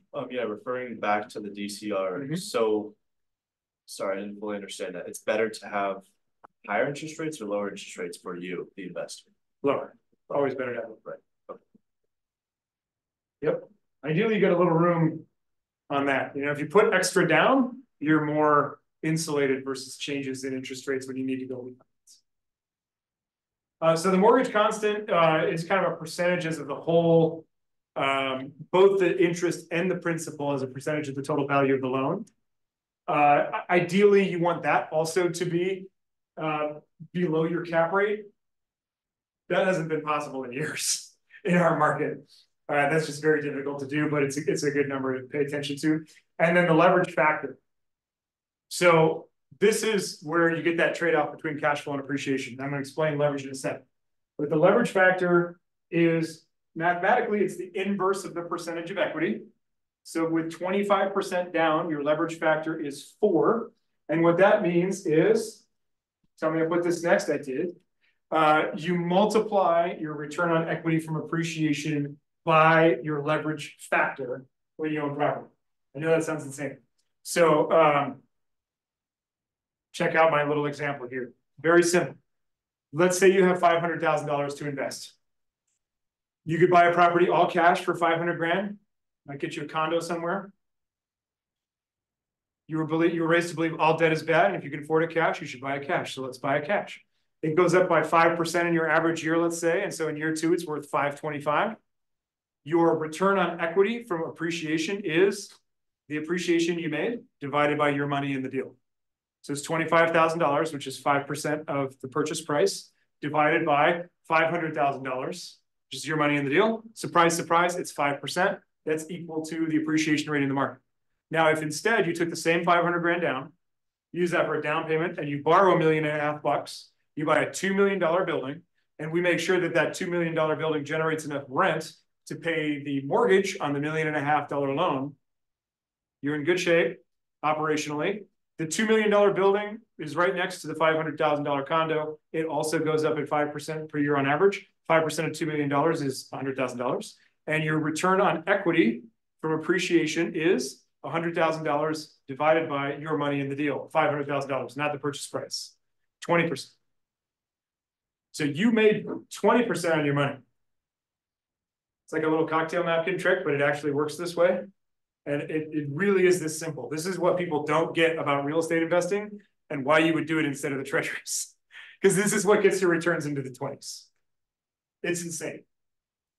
If you think about this, 20% plus 3 to 5% cash flow plus 5% principal pay down plus tax shelter benefits, you can get returns into the 30s, 20s or 30s very easily investing in real estate without doing much crazy stuff. And if you can do that for 20 years, virtually doesn't matter how much you start with, you're going to be doing really well. It's like stupid that this isn't covered more, but this is why it works right here. That's why it works. Yes. You just have to be able to pay the loan back year by year before you realize the gains. Exactly. So there's that trade-off between cash flow and appreciation. So the more you borrow on this property, you're going to make great cash flow. There's no loan to pay, right? So whatever cap rate you buy this property at, that's going to be your cash flow. This property, especially in today's market, you're going to pay 6.5% for that debt. Realistically, this is an unrealistic scenario that I've written here. Right now, nothing pencils with 25% down. For many years, it was totally normal to put 25% down, and most kind of typical deals would pencil with 25% down. And by pencil, I mean positive cash, breaking or better cash flow. Today, that's not possible. Today, your average deal will break even with 45 to 50% down. So what you're doing, though, by putting a bigger down payment down is you're diluting your returns. You're accepting a lower return on equity for a larger down payment. In this example, we have 100% down, so we have a super low return. But there's a middle ground between these two, right? Yes. When you say today, are you referring to? Yeah, in the current interest rate environment, right. 4 years ago. 4 years ago, this was totally different. Yeah. When was 4 years ago? We were right about to shut down 4 years ago. But yeah, for most of the last 15 years, you've been able to break even or better with 25% down. And then follow-up question. Is the ROE pretty constant across asset classes? No. ROE is not constant at all across asset classes. In fact, ROE is not even constant depending on what you do with the finance. It changes depending on how you finance your deal and what you do with it, where you buy, what asset class you're in, what market you're in.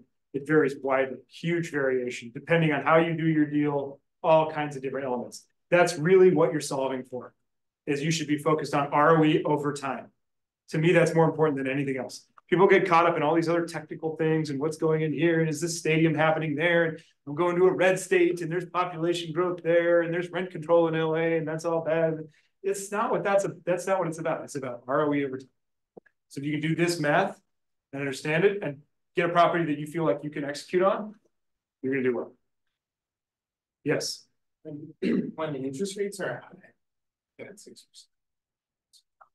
and banks require a larger down payment, are there ever like third-party lenders that try and undercut banks that can afford it to say like get a 5% interest or something? Undercut, no. Overcut, yes. And so the capital markets are fascinating, huge section of the industry.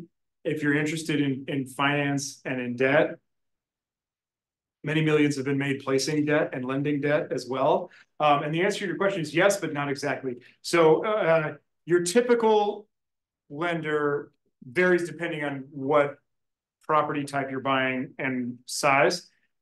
For your average 1 to 4 unit purchase, you're going to do a regular government-sponsored, enterprise-backed residential loan. So you'll go to like your mortgage lender, Rocket Mortgage, whatever, right? And they'll originate your loan, and they will usually sell it, and it's backed by Fannie Mae or Freddie Mac. Those are usually 30-year fixed money. They're kind of heavily regulated, guaranteed by the government, all that kind of stuff. For commercial real estate, these loans are typically held on the bank's balance sheets, which is getting us in trouble right now a little bit. And so the banks will loan that money themselves, but like we mentioned, like the climate's weird right now, to your question, right? Some lenders aren't lending at all. Enter other sources of debt. So you have private lenders, which are very common. Those sometimes are individuals, family offices, or even debt funds. You can make an entire career out of raising private debt funds from individual investors that want to put 50 grand to pop in, but the rate's going to be subject to the risk that they see in the deal getting into. So, you call that hard money or private debt is what you call that. So like, let's say you need high leverage on your deal because the bank will only loan you 50%, but you believe in the deal and you want 70%, and I know I can perform on the deal. I want 70%. You can go out to that private market, and where a bank might lend you 6.5% with 50% LTV, a private lender or hard money lender might lend you 70% LTV, but they're probably going to charge you 11%. They're probably going to charge you 2 to 4 points, and your loan is probably due in 18 months, maybe 24. So that's a hardcore, aggressive way to do it. But what can you do when you do that? More leverage, more juice, higher returns, but more risk. So if you want to do like a value add deal where you're going to, build some units on the property, and you're going to clean it up and do a whole bunch of improvements, and you want to borrow that too, you can do all that. But it's more risky to use more leverage. Great question. And you have loans like CMBS loans, which is packaged commercial paper, basically to buy big buildings. You got all kinds of different players in the debt space. Life insurance companies make loans. Private equity companies are in the lending space, and the loans themselves get bought and resold on the secondary market too. Sometimes for people that like to loan to own. So you have to watch out for those people. That's what we used to call loan shark. So leverage. This is, you have to understand the trade-off between leverage and cash flow and what it can do for your returns. Other questions on this? This is probably like the thing that makes you rich in real estate. Nope, cool. All right, so we talked about this on the board already. Basic commercial loan underwriting. We want a 1.2 debt coverage ratio or higher. I think we covered that. And now I have my case study to put it into action. We're about halfway through. You guys want to take a break? Come back to it and build it? Let's do that. Let's take 10 minutes-ish and come back at 2:45.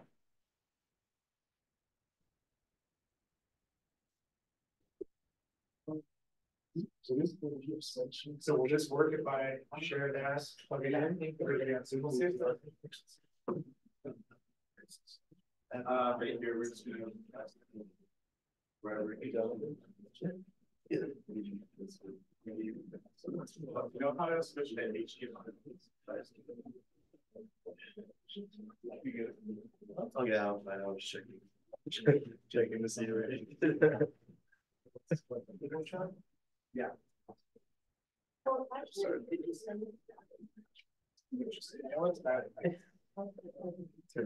me for a second. Thanks for the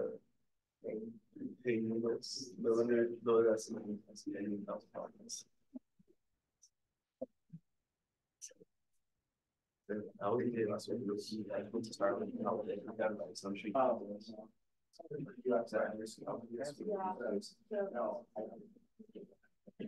think it's the film on that.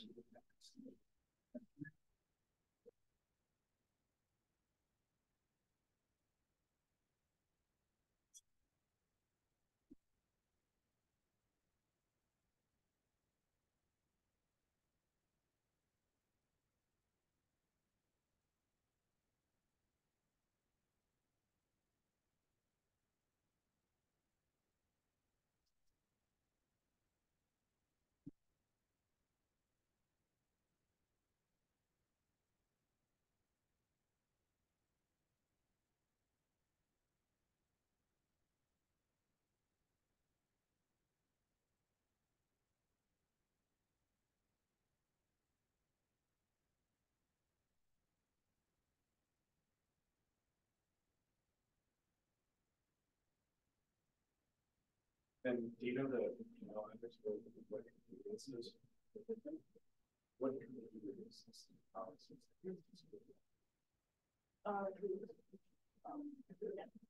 So we didn't know she said it to me.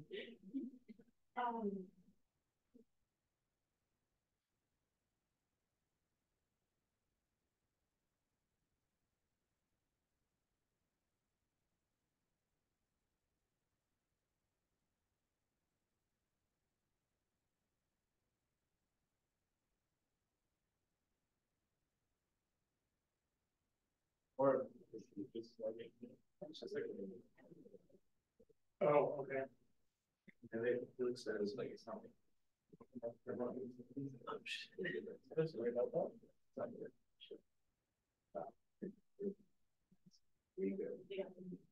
Well, I guess you could just log in here. Then do you know where Hugo's office is?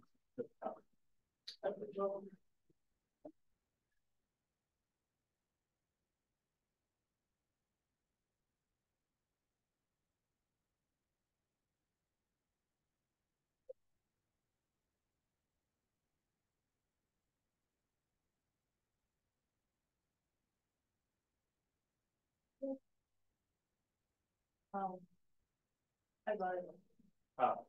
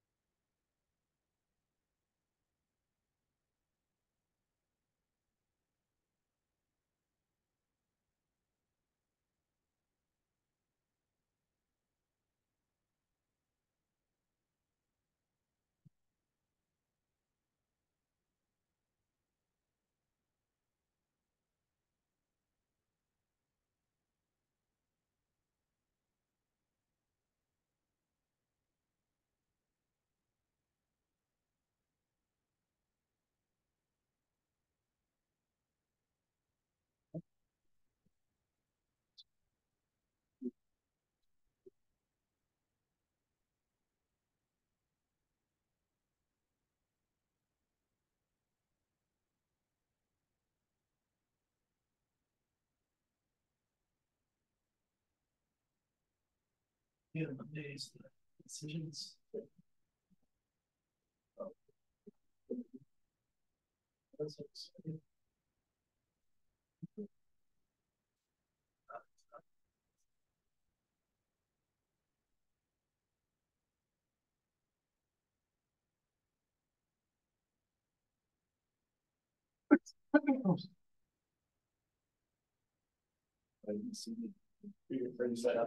Yeah, I'll give you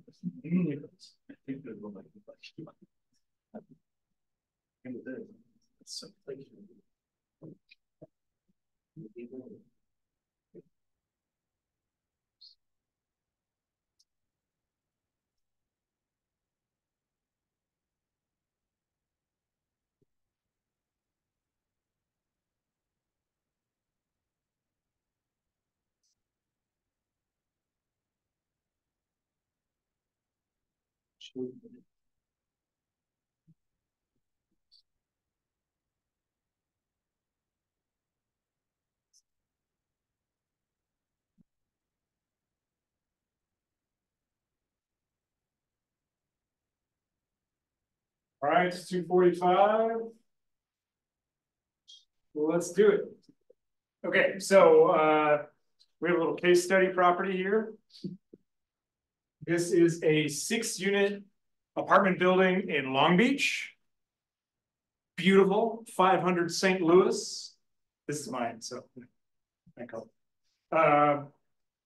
We're gonna say that it's for sale for 1.5 million bucks. It's about 3,500 square feet. It's 6 1-bedroom, 1-bath units. So kind of just small, medium size, normal apartment building. You see a million of these all over LA, built in the 40s. Nothing special, but I've remodeled it a little bit, over the years. Its gross scheduled income is 107,424, right? So we have our first metric that we need to figure out if I'm trying to rip you off or not on this deal. And what we're going to do is we're going to mess with the financing, play with the numbers a little bit. I've got a very simple Excel sheet that I'll open up in a second, and we will decide if this looks like a decent deal or not. Okay.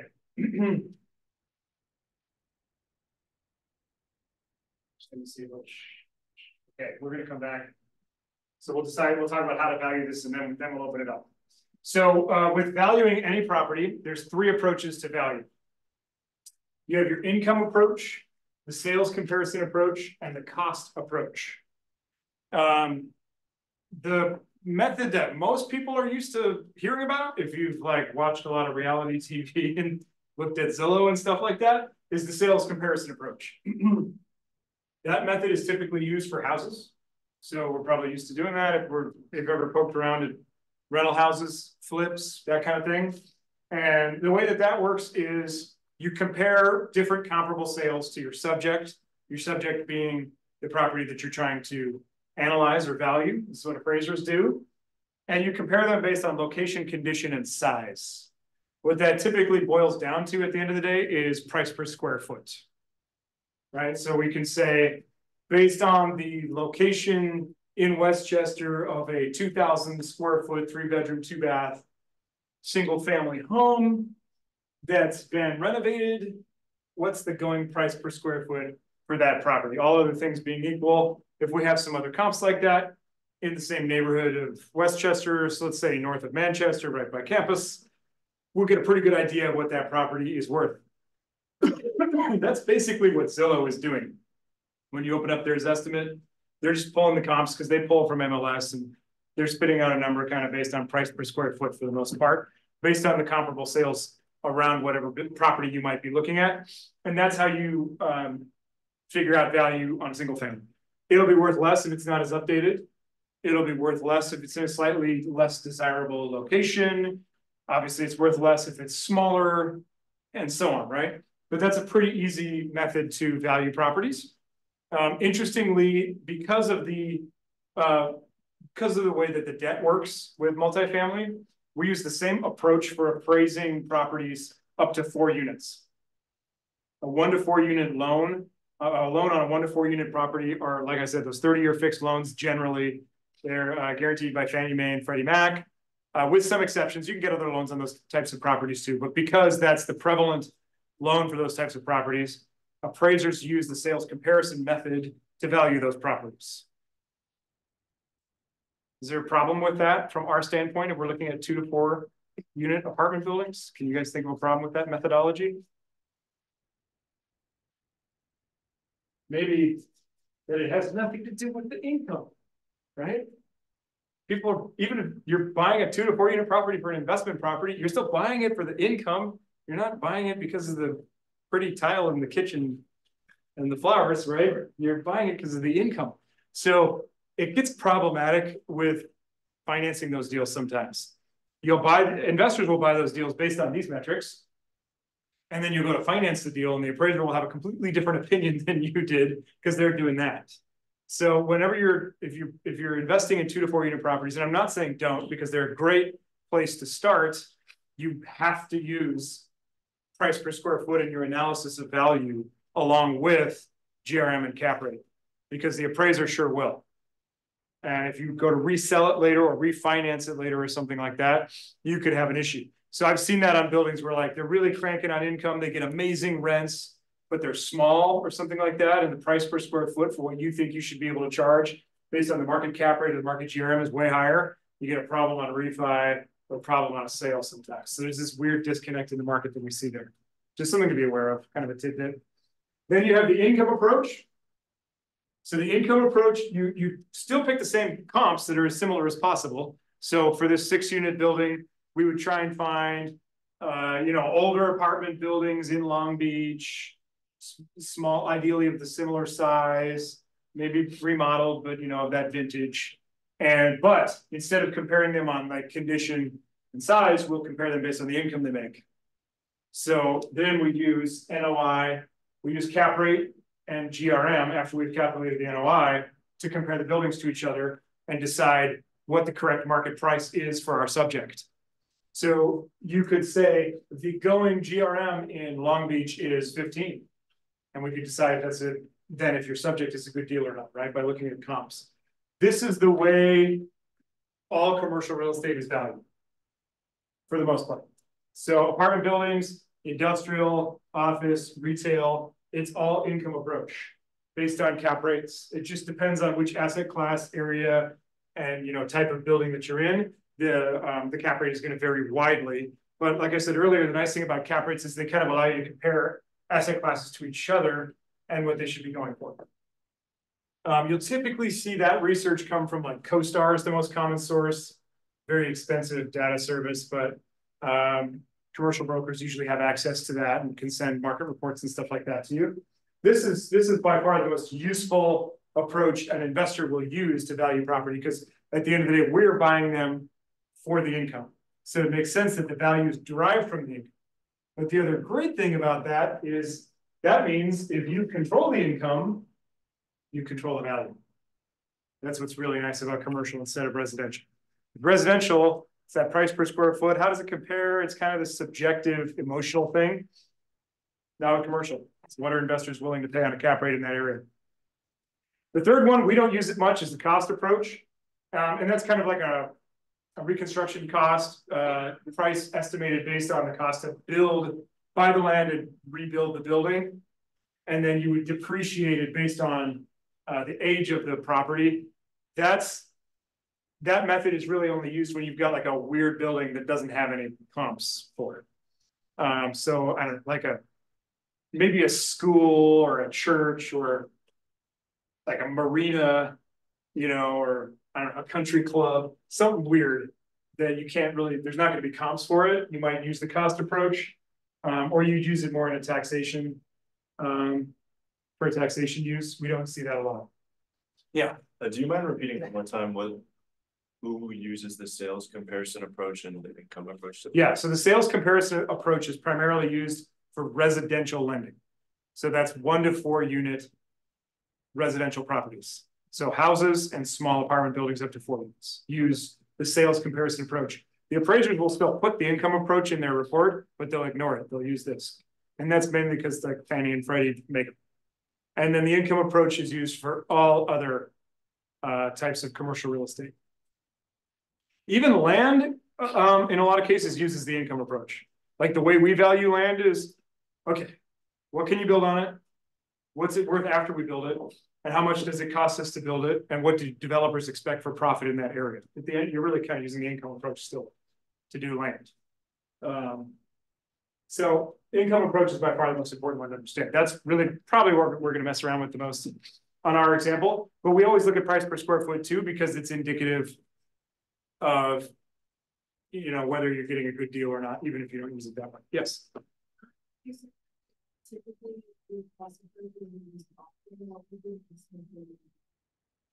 Yeah, the cost approach is more often used for properties that are where there are not very many comps available. So you have the land and you have some weird structure on it or something that there's just not very many of. That's where you would see the cost approach used.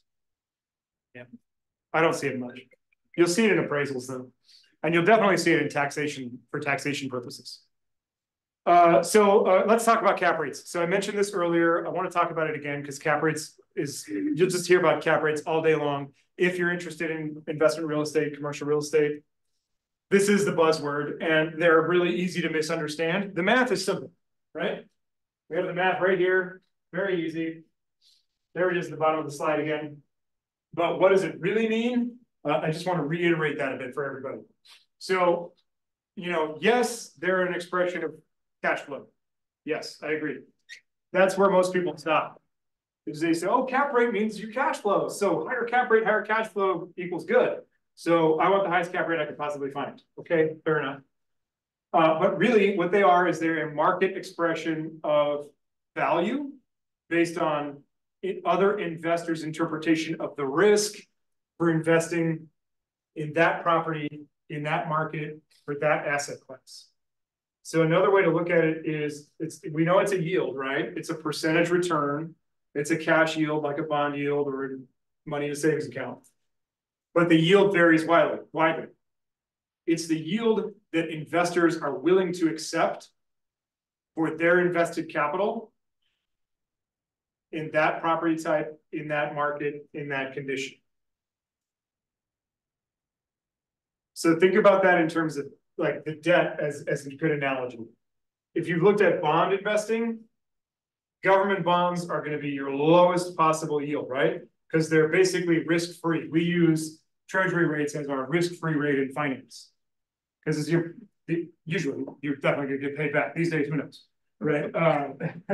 But then you have junk bonds, right? Companies that issue bonds, but they're a big credit risk, and you're going to get a super high yield for the junk bond, but they might default, you might not get your money back. Cap rate is the same thing. So for people that go on LoopNet, that's the free investment commercial real estate platform like Zillow. Go on LoopNet, you can sort by cap rates and find the highest cap rate you can possibly find. You are actually finding the most risky deal you can possibly find. And the same thing can be said for markets. So the going cap rate in LA, I think right now, CoStar says it's 5.1%. And the going cap rate in, I don't know, I'll pick on Minneapolis because that's where I'm from. I'm guessing it's 7. Because Minneapolis has had some struggles, right? Or some of these other markets with lots of supply, or maybe a North Dakota, somewhere where there's only one industry, and when the oil's not going well, nobody's in North Dakota anymore, and when it's going well, it's going really well, right? Risky market to be in. So cap rates in North Dakota are going to be way, way higher than Los Angeles, and they should be, because investors need a higher yield in order to be enticed to invest their capital in North Dakota. So I wanted you to understand that that's what it's about. So if we know property's NOI and we know the market cap rate for that area, we know the property's value because we can divide it. If you take the market cap rate, the NOI divided by the market cap rate, you have the value. Very simple, right? We can reverse this around and we can say, if we know this property makes 65,000, the market cap rate is 4.3, we can divide 4.3 and 65,000, that equals 1.5 million. We have our value. So you need to know your market cap rates. That being said, it's not as simple as saying, well, yeah, but the cap rate in Los Angeles is 5.1, so that's what I'm going to pay. You know, obviously that's different depending on every neighborhood in Los Angeles. And we have 120-year-old buildings in Los Angeles, and we have brand new buildings in Los Angeles, and you probably won't pay the same cap rate for those two. So really, when you do the actual analysis, you're going to go try and find the most similar comps, do the cap rate analysis on each of the comps, compare them to each other, and then arrive at what value you might be willing to pay. Does that make sense? Cap rates are kind of the thing with commercial real estate. Cool. All right. So this is our own research. Our company, quite a few LMU interns for that matter, help us with our own market research. And we do research on these cities every quarter. This is from about the airport, Inglewood, down through Long Beach. This is kind of hard to read, but if you go to our website, buckinghaminvestments.com, and you go to the market research dashboard, it's in, I forgot where it's in. I think it's in the plan section. You'll find it. You have this whole table and graph set that you can filter as much as you want. So you can go 2 to 4 unit properties only, or 5 and up, or you can go down to zip code, neighborhood, city, time span, whatever you want. And it spits out all of our own research. So we go through every single closed sale in the area, and we correct all the errors in the listings, because there usually are some. We eliminate the outliers, and then we publish this on our website for free so that investors can do their own research and see what stuff is going for. These numbers are going to be different from CoStar because they do their own research, and their research is generally only focused on the 5 and up properties, whereas ours includes the smaller 2 to 4 unit properties. And their research also, all they do is call the brokers and ask what cap rates they went for. So their research doesn't have as much income information as ours does. They're not allowed to use the MLS data because they're a competitor of the MLS, whereas our licensing with the MLS allows us to use all that. So I'd like to think ours is more accurate. But it's actually really interesting stuff. So this is from quite a while ago. Let's see, 500. This is probably actually over a full year. And this is probably like 3 years ago because it's a super high GRM. But you can see where all the sales fall. We have a ton in Long Beach because it's just a dense, big city. There's a lot more apartment buildings there. Handful in Inglewood, Hawthorne, Gardena, San Pedro, Torrance. And then what I really want to point out is this GRM and cap rate comparison.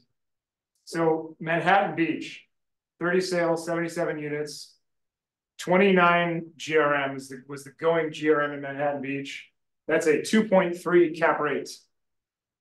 Why would anybody ever buy that and borrow 6.5% to buy a 2.3? But they do. They do. Because they think that appreciation in Manhattan Beach is going to be so extreme, it's worth it. More likely than not, they're buying all cash or mostly cash. Because it just doesn't make sense to me to buy anything in Manhattan Beach unless you're super rich already and you're just finding a place to store your money. Or maybe you've got a big value add in mind and you're going to buy it and resell or something. Whereas Long Beach is 17 times gross or a 3.8% cap rate. Look, Hermosa the same, 26 and 2.5. Hawthorne, much more affordable, 4% cap rate. Harbor City, 4.5. El Segundo's a little more expensive at 3.14. And you can see how the pricing varies based on the area. This is definitely like 3 years old at this point. So today, because interest rates have risen so much, cap rates today are more like 5 and GRM's down like 3 full multiples. It's like 15, something like that now. So the market has gone down a lot. Yeah, you can see at this point it was $4.85 a square foot. It's still up here near that on price per square foot. And how would that be possible? How would the income metrics go down, but price per square foot is probably the same? Because the rents went up. So if the rents go up, you can actually continue to have appreciation on your property despite the valuation metrics deteriorating. So again, coming back to the finance, if you can get your rents up and you can do well there, you might still be able to, refinance, keep your buildings and be in good shape. Does this kind of make sense, seeing it in action, how those metrics work? Yeah. So just to clarify, so we want to see lower GRM, a lower number of GRM? Lower is better versus your comps, right? So what you would use this for is, yeah, if you're going to go buy a building in Long Beach, you can filter for Long Beach is a huge city. So you probably filter for zip code, you probably filter for 5 and up versus 2 to 4, because those don't comp versus each other. 2 to 4 unit properties are also more expensive than 5 and up always. But let's say for the sake of argument, you've got a deal and you've got it at 16 times gross. All other things being equal, that's a good deal. Because our comps say 500 sales in Long Beach, the average GRM was 17.6, so the lower the better. Okay. And you want a higher cap rate. So that if the cap rate was 3.8 and you got a 4.5, it might be a good deal. So 29 is pretty extreme, right? It's very extreme. Yeah, that's like Beverly Hills, yeah Newport Beach, Yeah, all that kind of stuff. Hey guys, how's it going? All right, thank you. Good to see you. Yeah. Yes. Is there a reason why appreciation rates on? Yeah, there is. So great question. So this is a snapshot in time only. There are appreciation, the rate of appreciation isn't above it, but if you go to the website and you look at the graphs that are above the table on whatever your data set is, it will show you the values over time. So it will show you the appreciation. It'll show you price per square foot. We bring this out quarterly. And I think we have this graphical interface going back to 2013 now, 11 years. Our older data goes back to the 1960s. But so you will see the appreciation in the charts above this if you go to our website. I don't think this representation of it calculates the appreciation rate, but you'll be able to, because it'll show you what the price per square foot looks like. But this is just a snapshot in time. So the table itself is, this looks like a year's worth of data to me. And I'm guessing this is probably 2021 based on when I made this presentation, maybe 2020. And also based on how much lower the values are today. This is probably all the sales in 2021. It's most likely. So just for that data set, this is just a snapshot of that time. So do you not do appreciation? No, we do it yearly. Yeah, we look at it that way. That's just how it spits out here on this table.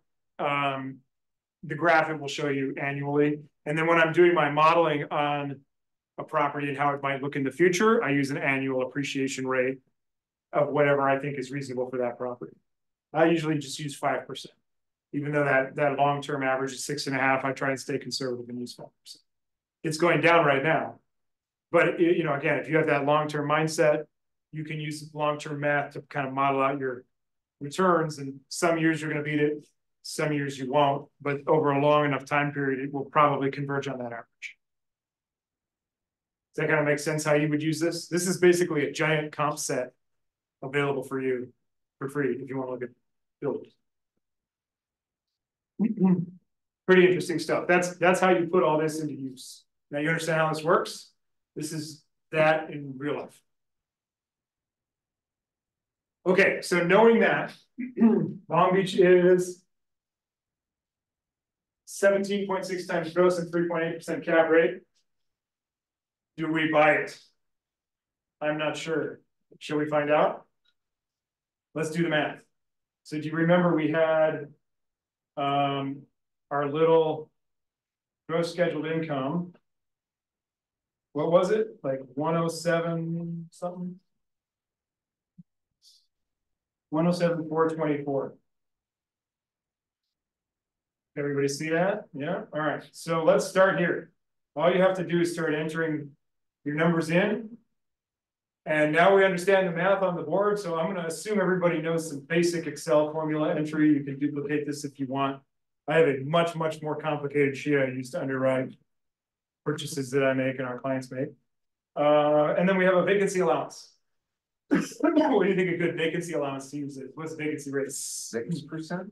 Yeah, that's pretty good. Banks will probably use 5%. The vacancy rate in LA is about 5% right now. So I'm going to do equals 0.05 times our gross scheduled rents. We got to make it negative. There's our vacancy. What about other income? This building has 3 garages in the back. Should we say $100 a garage? Sure. $3,600, right? Where these are all annual. All right. So that's our effective gross income. So we have our gross scheduled rents minus our vacancy allowance plus other income.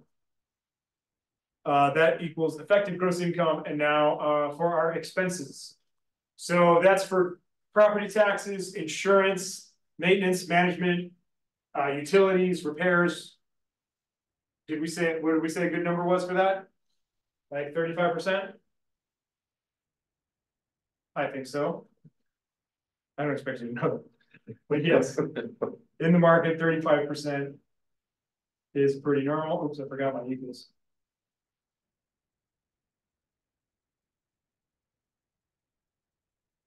Okay. Expenses are 36,978 estimated. So our NOI on this property is 68,000 and change. Okay.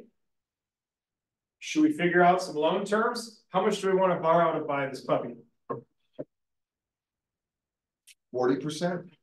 Now you want to maximize your leverage. 80, right? 80, let's get 80. Let's go get it. Come on. OPM, right? Other people's money. Max, you got a 5 times leverage factor there. Okay. Now we're talking. All right. So it's 1.5 million. And we're going to borrow 80% of that. What is that? 800,000 and 800,000.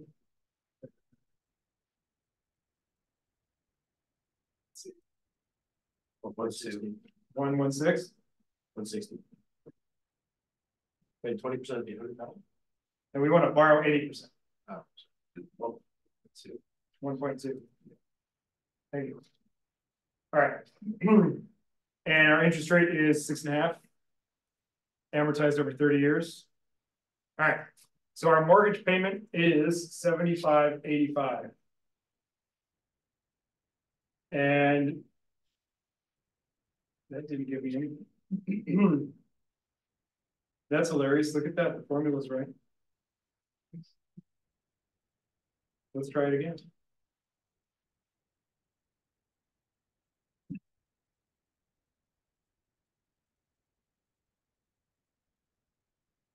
Okay. Awesome. What do we think about this deal at 80%? Yeah. Look good? No. No. Losing. You're losing money. You are losing $22,000 a year for the privilege of owning this building. Great deal, right? No. In fact, is this deal even possible? The bank probably would give you 80%. Correct. That's the answer I was looking for. The bank why won't the bank give you 80%? Because they could do this math too. They can do this math too, and they're doing that math right there. Right? Do you remember most commercial loan programs require the debt coverage ratio to be greater than or equal to 1.2? So what do we have to do to make the deal work? Put more cash down and borrow less money. Put more cash down, borrow less. Let's try that first. Okay. What if we only borrow 750? How about that? Coincidence? I think not. It works with 50% down. Just like we said, most deals work these days with 50% down, right? All of a sudden your debt coverage ratio is 1.2, 6.5% debt, same price, we're borrowing half. It makes 11,788. Yes. Let's say you borrow like 55 to 60% and your debt coverage ratio is like 1.15 or something. Would the bank still approve that, or is that like a hard cap, like 1.2? Hard no. Okay. They will force you to put this much down. Okay. You can borrow it on something else. You can borrow it against another property or a line of credit or whatever. They usually don't care about that. But on the property, the first position purchase loan itself, no deal.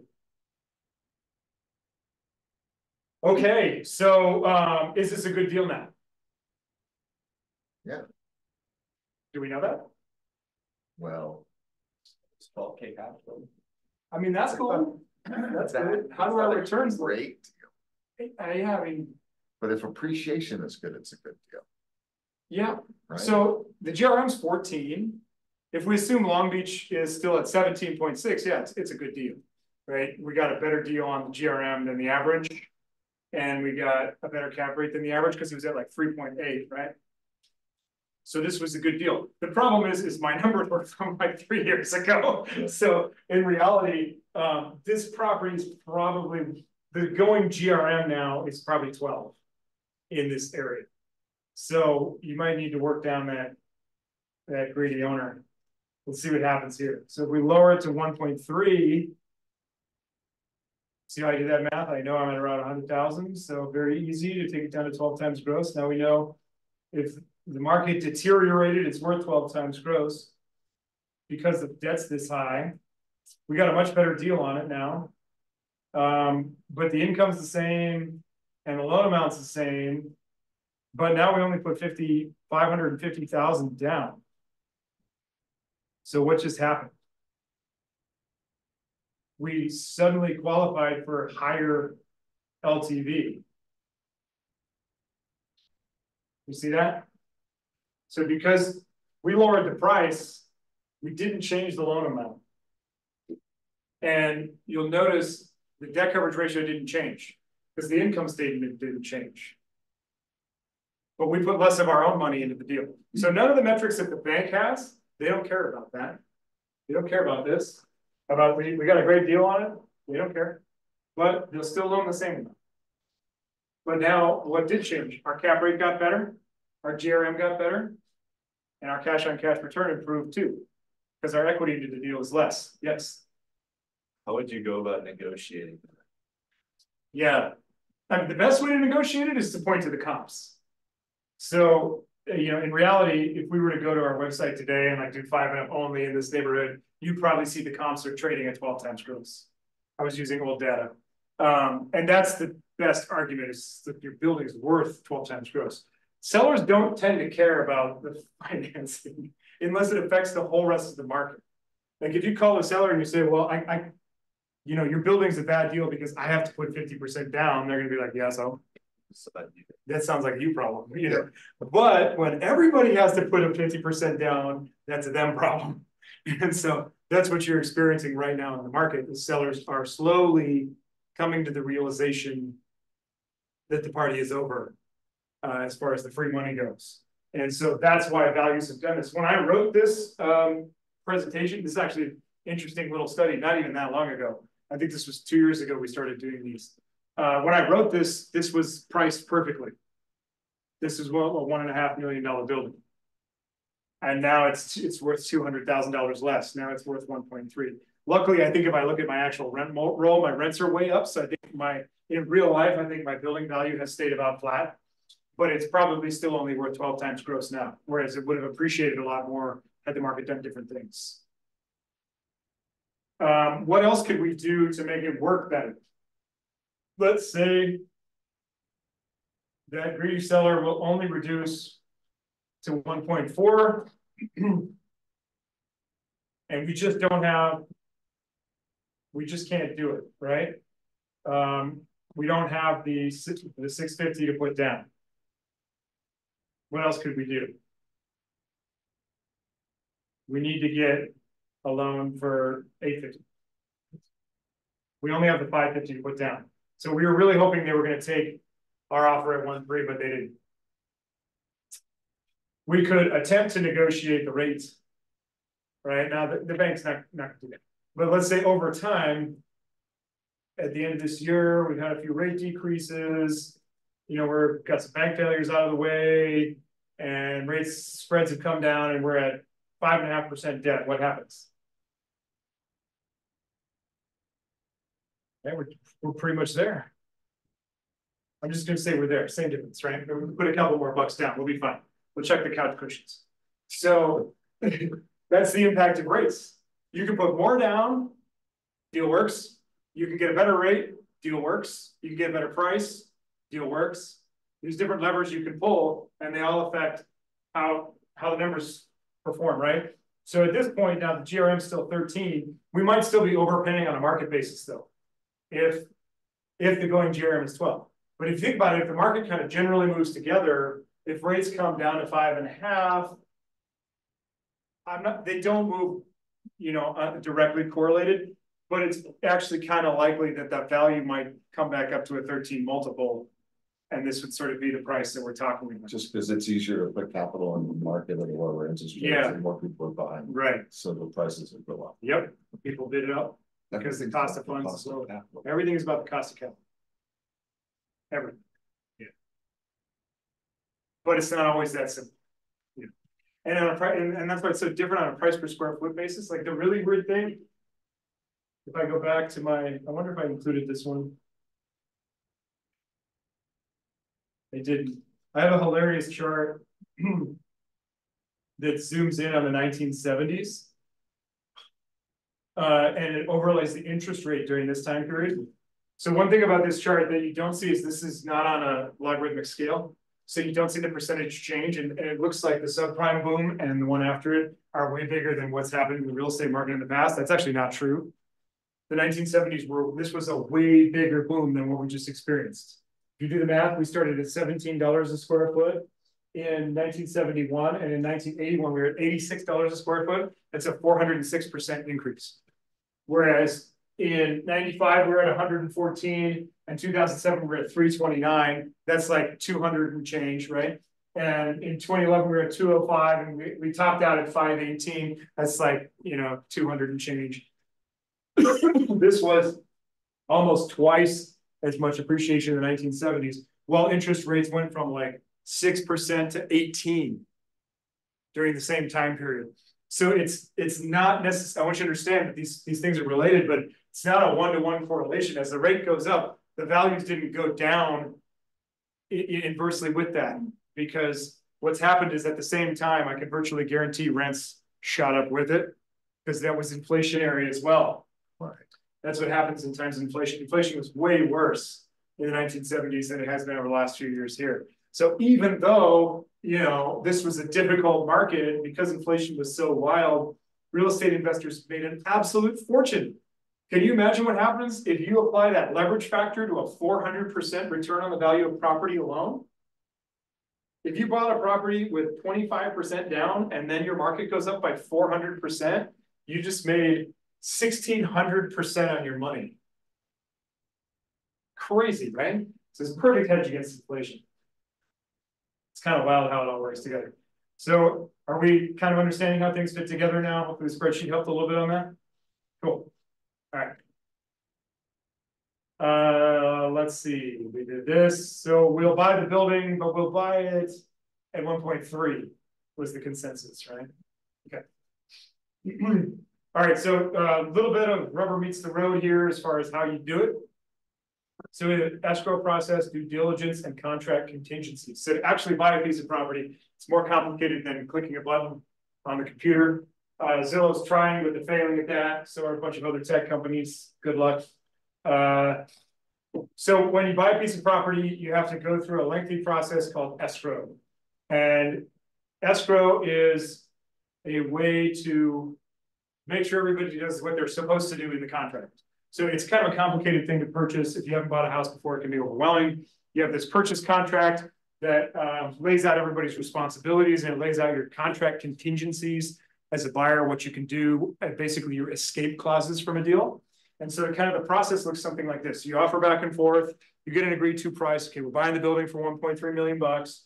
You put your earnest money deposit into a neutral third-party escrow company. They don't represent either the buyer or the seller. They hold the money. They kind of consummate the deal. They gather all the paperwork, the grantee, get the signatures. When it's ready to close and everything is done, they close the deal for you. Title transfers. They'll grab that 3% deposit. Typically, that's negotiable, but 3% is sort of our industry norm around here. So $1.3 million deal, $39,000 into escrow. That sits in escrow until the deal is done, and then it counts towards the buyer's down payment. But if the buyer exercises any of their contingencies and needs to cancel, they get that money back. It's refundable. If they waive all their contingencies and they still fail to close, seller keeps it. It's generally how it works. So during the escrow, you have a due diligence period. Pretty normal due diligence period in our area is 17 days. That's what's on the contract. That's basically to give you 2 weeks, no matter where the weekends fall. And during that time, the seller gives all the books and records to the buyer. So rent rolls, copy of leases, profit and loss, statements that those, we're trying to establish what the actual NOI of the property is. And we're doing our detailed underwriting on what we expect out of the cap rate. So we may find that the expense ratio looks worse or better. You'll also engage the lender at that point. The lender's doing the same due diligence because they're going to loan on that 1.2 debt coverage ratio based on what they think the expenses are going to be on a forward-looking basis. You do your inspections, check the building out physically. Does it need a roof? Does it need electrical? Does it need plumbing? Is there a bunch of beat up stuff in there that you have to renovate? All that fun stuff. You develop a budget, perhaps. At this point, there's typically some additional negotiations. And so you might come back to the seller and say, hey, I liked your building at 1.3 with the stuff you sent me, but your utility bills are double what you said they were in your marketing package. So the cap rate's not as good as I thought it was going to be. So I'm going to need a haircut on the price. Or you can go back and you can say, we inspected the building. We went out 2 weeks ago when it was pouring rain and there was, water pouring into 3 of the units. and it's gonna need a roof, so I need a credit for like 25 grand for that roof. The seller could say, pound sand, forget about it. And the buyer could say, okay, I don't want it anymore then. I'm gonna cancel, exercise my contingency and walk, get my deposit back, enjoy replacing that roof. Or they could say, fine, I like the deal, it's a good area, I'll do the roof myself. Close. More likely what's gonna happen is they will come to some sort of middle ground, we'll split the roof, you know, and close the deal, you get a little credit towards closing. Once you're satisfied, you've got your loan approved, you got the appraisal, it came in at that 1.3 number, everything looks good. Bank's satisfied with that debt coverage ratio, your down payment looks good, they didn't retrade you on the rate, hopefully. You waive all your contingencies. So you sign something saying, yep, I'm good, my deposit's non-refundable, I intend on closing. And you get everything buttoned up paperwork wise, get insurance, which is really rough these days. You sign your loan docs, put the rest of your down payment to that 550,000 into escrow. And then the lender funds, they record the grantee to the county office, title company issues the title policy, and you own the building. It's yours. Congratulations. That's how it works. That typically takes, this whole process usually takes about 30 days for a 1 to 4 unit purchase and 60 days for a 5 unit and above purchase. Yeah. Why is insurance so much harder to get? We could talk for hours about that too, but the insurance market is all messed up right now across the whole country. Insurance companies have taken huge losses from a combination of things. A lot of it's inflation. So construction costs have absolutely ballooned post-pandemic, which originally was as a result of all the supply chain snarls and stuff like that, but it's also a result of the labor shortage, materials are expensive, all those issues. And so their claim payments have ballooned. But also it's been a very litigious environment over the last few years. And when tenants sue, insurance companies tend to pay. There's been a lot of extreme weather events that have hit them very hard. All kinds of stuff. But insurance companies have paid out huge claims over the past few years. And as a result, they've needed to raise premiums by a ton. But what happens is, this, especially in California, the Department of Insurance hasn't allowed them to raise rates as much as they would have liked to. So they're in this game of chicken, and a lot of the insurance companies have exited the state completely. So it's very difficult even to find insurance sometimes, depending on the condition of your building. And when you do, it can be from sort of like a third tier carrier, and it's like 3 times as expensive as you thought it was going to be. Very, very challenging insurance market. It's not just California, the cost issues and stuff. It's the whole country. So do some people just buy insurance? Not a choice if you use financing. Your lender will force you to have insurance. But what it does do is, guess who gets a hold of your insurance policy? Your lender. And guess what impacts your NOI? Your insurance premium. And what impacts the debt coverage ratio? Your insurance premium. So, if you can't find insurance for the price that you were expecting to when you originally underwrote the deal, it's possible that not only could your insurance be expensive, but you could also be required to put hundreds of thousands of dollars additional down in order to buy the building and close the deal. So you want to be shopping for insurance before this, because that's another valid reason to go back to the seller and say, hey, my numbers were all wrong. Your building's in crap condition. It's going to cost me 3 times as much to insure it as I thought. So I need more money off. And they could say no, and you could say, okay, bye. Or they could say yes. It's a mess. It's a total mess. It's hitting car insurance too. Homeowners especially bad. This is just kind of a sample list of due diligence. I rattle all this stuff off, but what due diligence is the same thing when you buy a company as it is when you buy a property. Much easier when you buy a property because there's not much to it. But you're reviewing all of the books and records regarding the property. Like I said, leases, expenses, contracts, property taxes, insurance, claims, tenant collections issues, evictions, major capital improvements, you're reviewing permits if you can find them, all kinds of stuff. So this is sort of our standard list of due diligence items that we go through when we're conducting due diligence. That's sort of like the soft due diligence. And then you have the physical hard due diligence, which would be all your inspections. So we'll do a physical inspection, general inspection of the building. We usually do a sewer cam inspection of the building, look at the sewer line, and then often a termite inspection. And then if you identify issues in any of the major systems, roof, plumbing, electrical, foundation. You might bring out a specialty tradesperson to look at any of those things too. Huge list. The top few bits here are the most important. Leases, rent roll, and P&Ls are going to be the big one. And you use the historicals to update your little Excel model, right? And decide if you still like the deal, if the lender still likes the deal, and if you're going to move forward. And then there's your contingencies. So I kind of mentioned it as a general catch-all before, but you really have kind of three main contingencies. You have your investigation contingency, which is the main one that allows you to cancel basically for no reason or any reason. And that's typically 17 days. During that time, that's when you're doing all those inspections, you're reviewing all the books and records, you're asking follow-up questions, you're probably going to the city and looking at permits, maybe you're bringing contractors, you're developing budgets, all that kind of stuff. You also have your appraisal contingency. That says if the property doesn't appraise for your contract price, you can walk and you get your deposit back.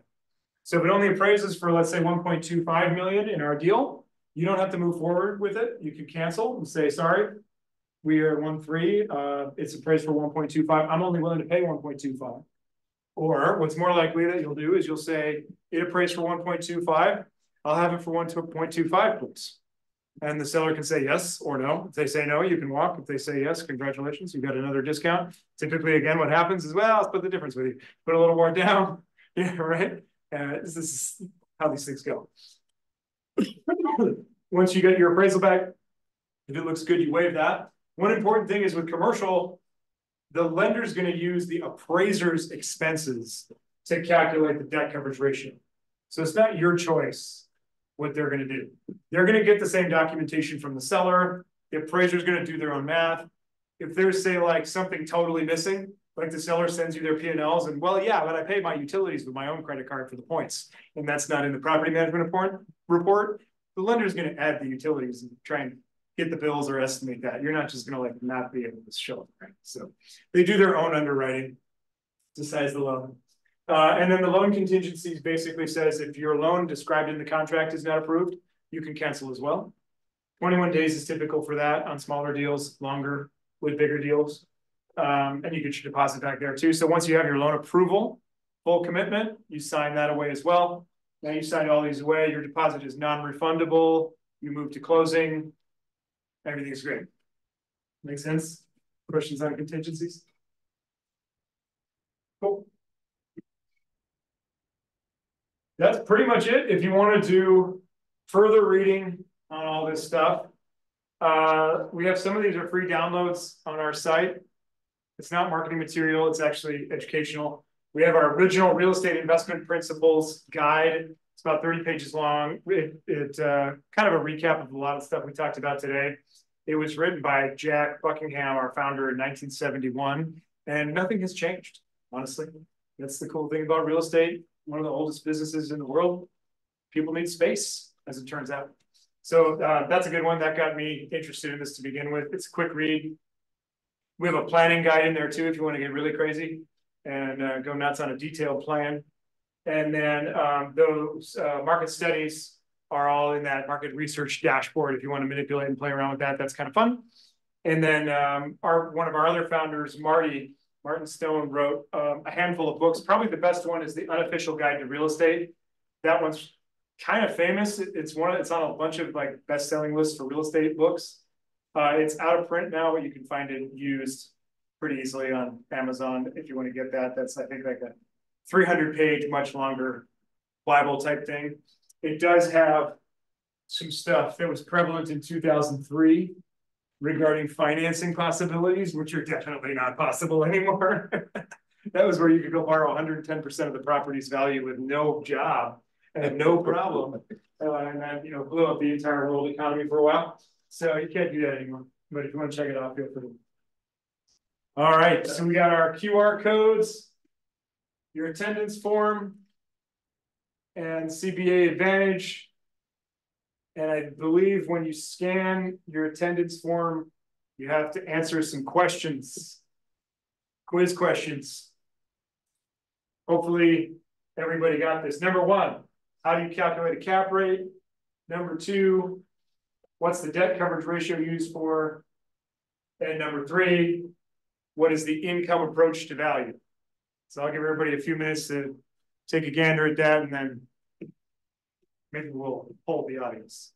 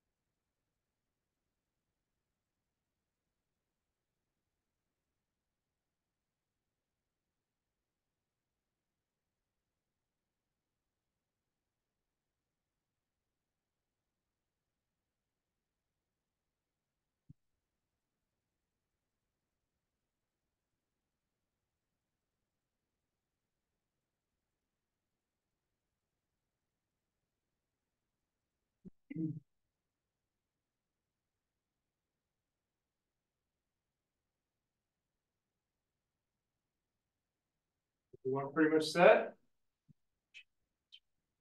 Who wants to take a shot at number one? How do you calculate a cap rate? Yes, sir. Please NOI divided by price. It might be sitting there on the board still. Good. You remember to check your notes. How about number two? Yes, sir. By financials. Yes, the debt coverage ratio used by financial institutions to underwrite the loan and determine if and how much they will lend you.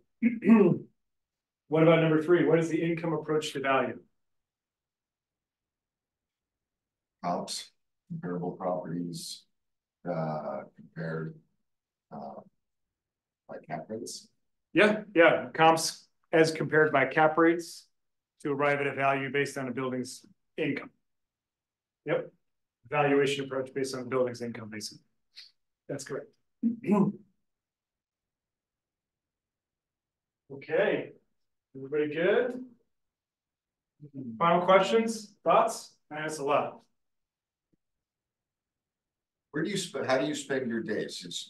Are you doing financial modeling all day and running numbers and things like that? Are you out at properties a lot? Is it all meeting with investors? All of the above. All of the above. Yeah. I don't do as much of the analysis myself anymore. Right. I wrote models to do that. Actually, the main model we used was originally my class project here. In the real estate investing class. It's gone through some iterations since then. Right. It's a little slicker these days, but it was an Excel file originally created here. I've done it enough where, you know, I will eyeball a property and I just know, you know, and I'll usually get it out. I know based on the GRM is my favorite personally. This is the easiest. So what you see a lot on listings, like I do look at deals all day long, right? But you see listings where people advertise whatever cap rate. And you just have to keep in mind, sellers want to sell their building for as much as possible, and so does the listing broker. Right. So they're going to try and make the cap rate look potentially better than it actually is. Right. I don't know if that's ever happened before yet, probably. But the GRM is very hard to fake. If the rents are wrong, you're out, you know, and you're going to look at the leases and it's easy to verify. So, and I kind of know based on my experience how the properties are going to perform. So that's my favorite metric. Even with no rents, like if I know a unit mix on a property, I at least know what I'm gonna get on the GRM. So I'm kind of doing very quick analysis, but I have analysts at the office that do a lot of the heavy lifting in the spreadsheets and everything. But I'm looking at them all the time, tracking the market. I'm meeting with investors all the time, talking about their portfolios. helping them. They don't look at this stuff every day like I do. So I'm trying to help them put the pieces together and understand what's going on with their portfolio, what options they might have to increase their returns. These days, helping people get out of trouble, because there's people in trouble, making introductions to lenders, insurance brokers, architects, you know, contractors, ADU guys, whatever. Doing a lot of strategic thought with them on things. I teach multiple seminars and stuff like this a week. I ran a meeting this morning already at 7 a.m. too. So this is probably my highest and best use. And then working with our salespeople, we have about 40 salespeople that come in and out too. And so, you know, running our company meetings, helping with sales, you know, doing presentations, paying attention to where the market's going. I definitely obsess over business and market data, listen to a lot of Bloomberg and stuff like that. And then I'm at properties all the time too, sometimes my own buildings, sometimes buildings I'm selling for clients. Yesterday was a property day. I have like 2 ADU construction projects going. So I was walking the construction projects. One of them's got some weird stuff going on with a sagging roof that's going to have a change order that we had to deal with, and got a lockout on another tenant that left a whole bunch of trash behind. So it's not glamorous, you know, but stuff like that. A little bit of everything. I really like it because it is everything. That's a lot of more different stuff. Yeah, I'm not just cranking on Excel all day long. Right. Yeah, I'm not just interestingly, most people ask about brokerage because that's my day job is being a broker. I still work with clients of my own, although we have our company and our team. And the traditional way you do brokerage is you come into a brokerage shop and you sit next to somebody who's a senior and they give you a giant list of properties in a zip code and you cold call those people till you're blue in the face. I've never done a cold call in my entire career. So it doesn't have to be done that way.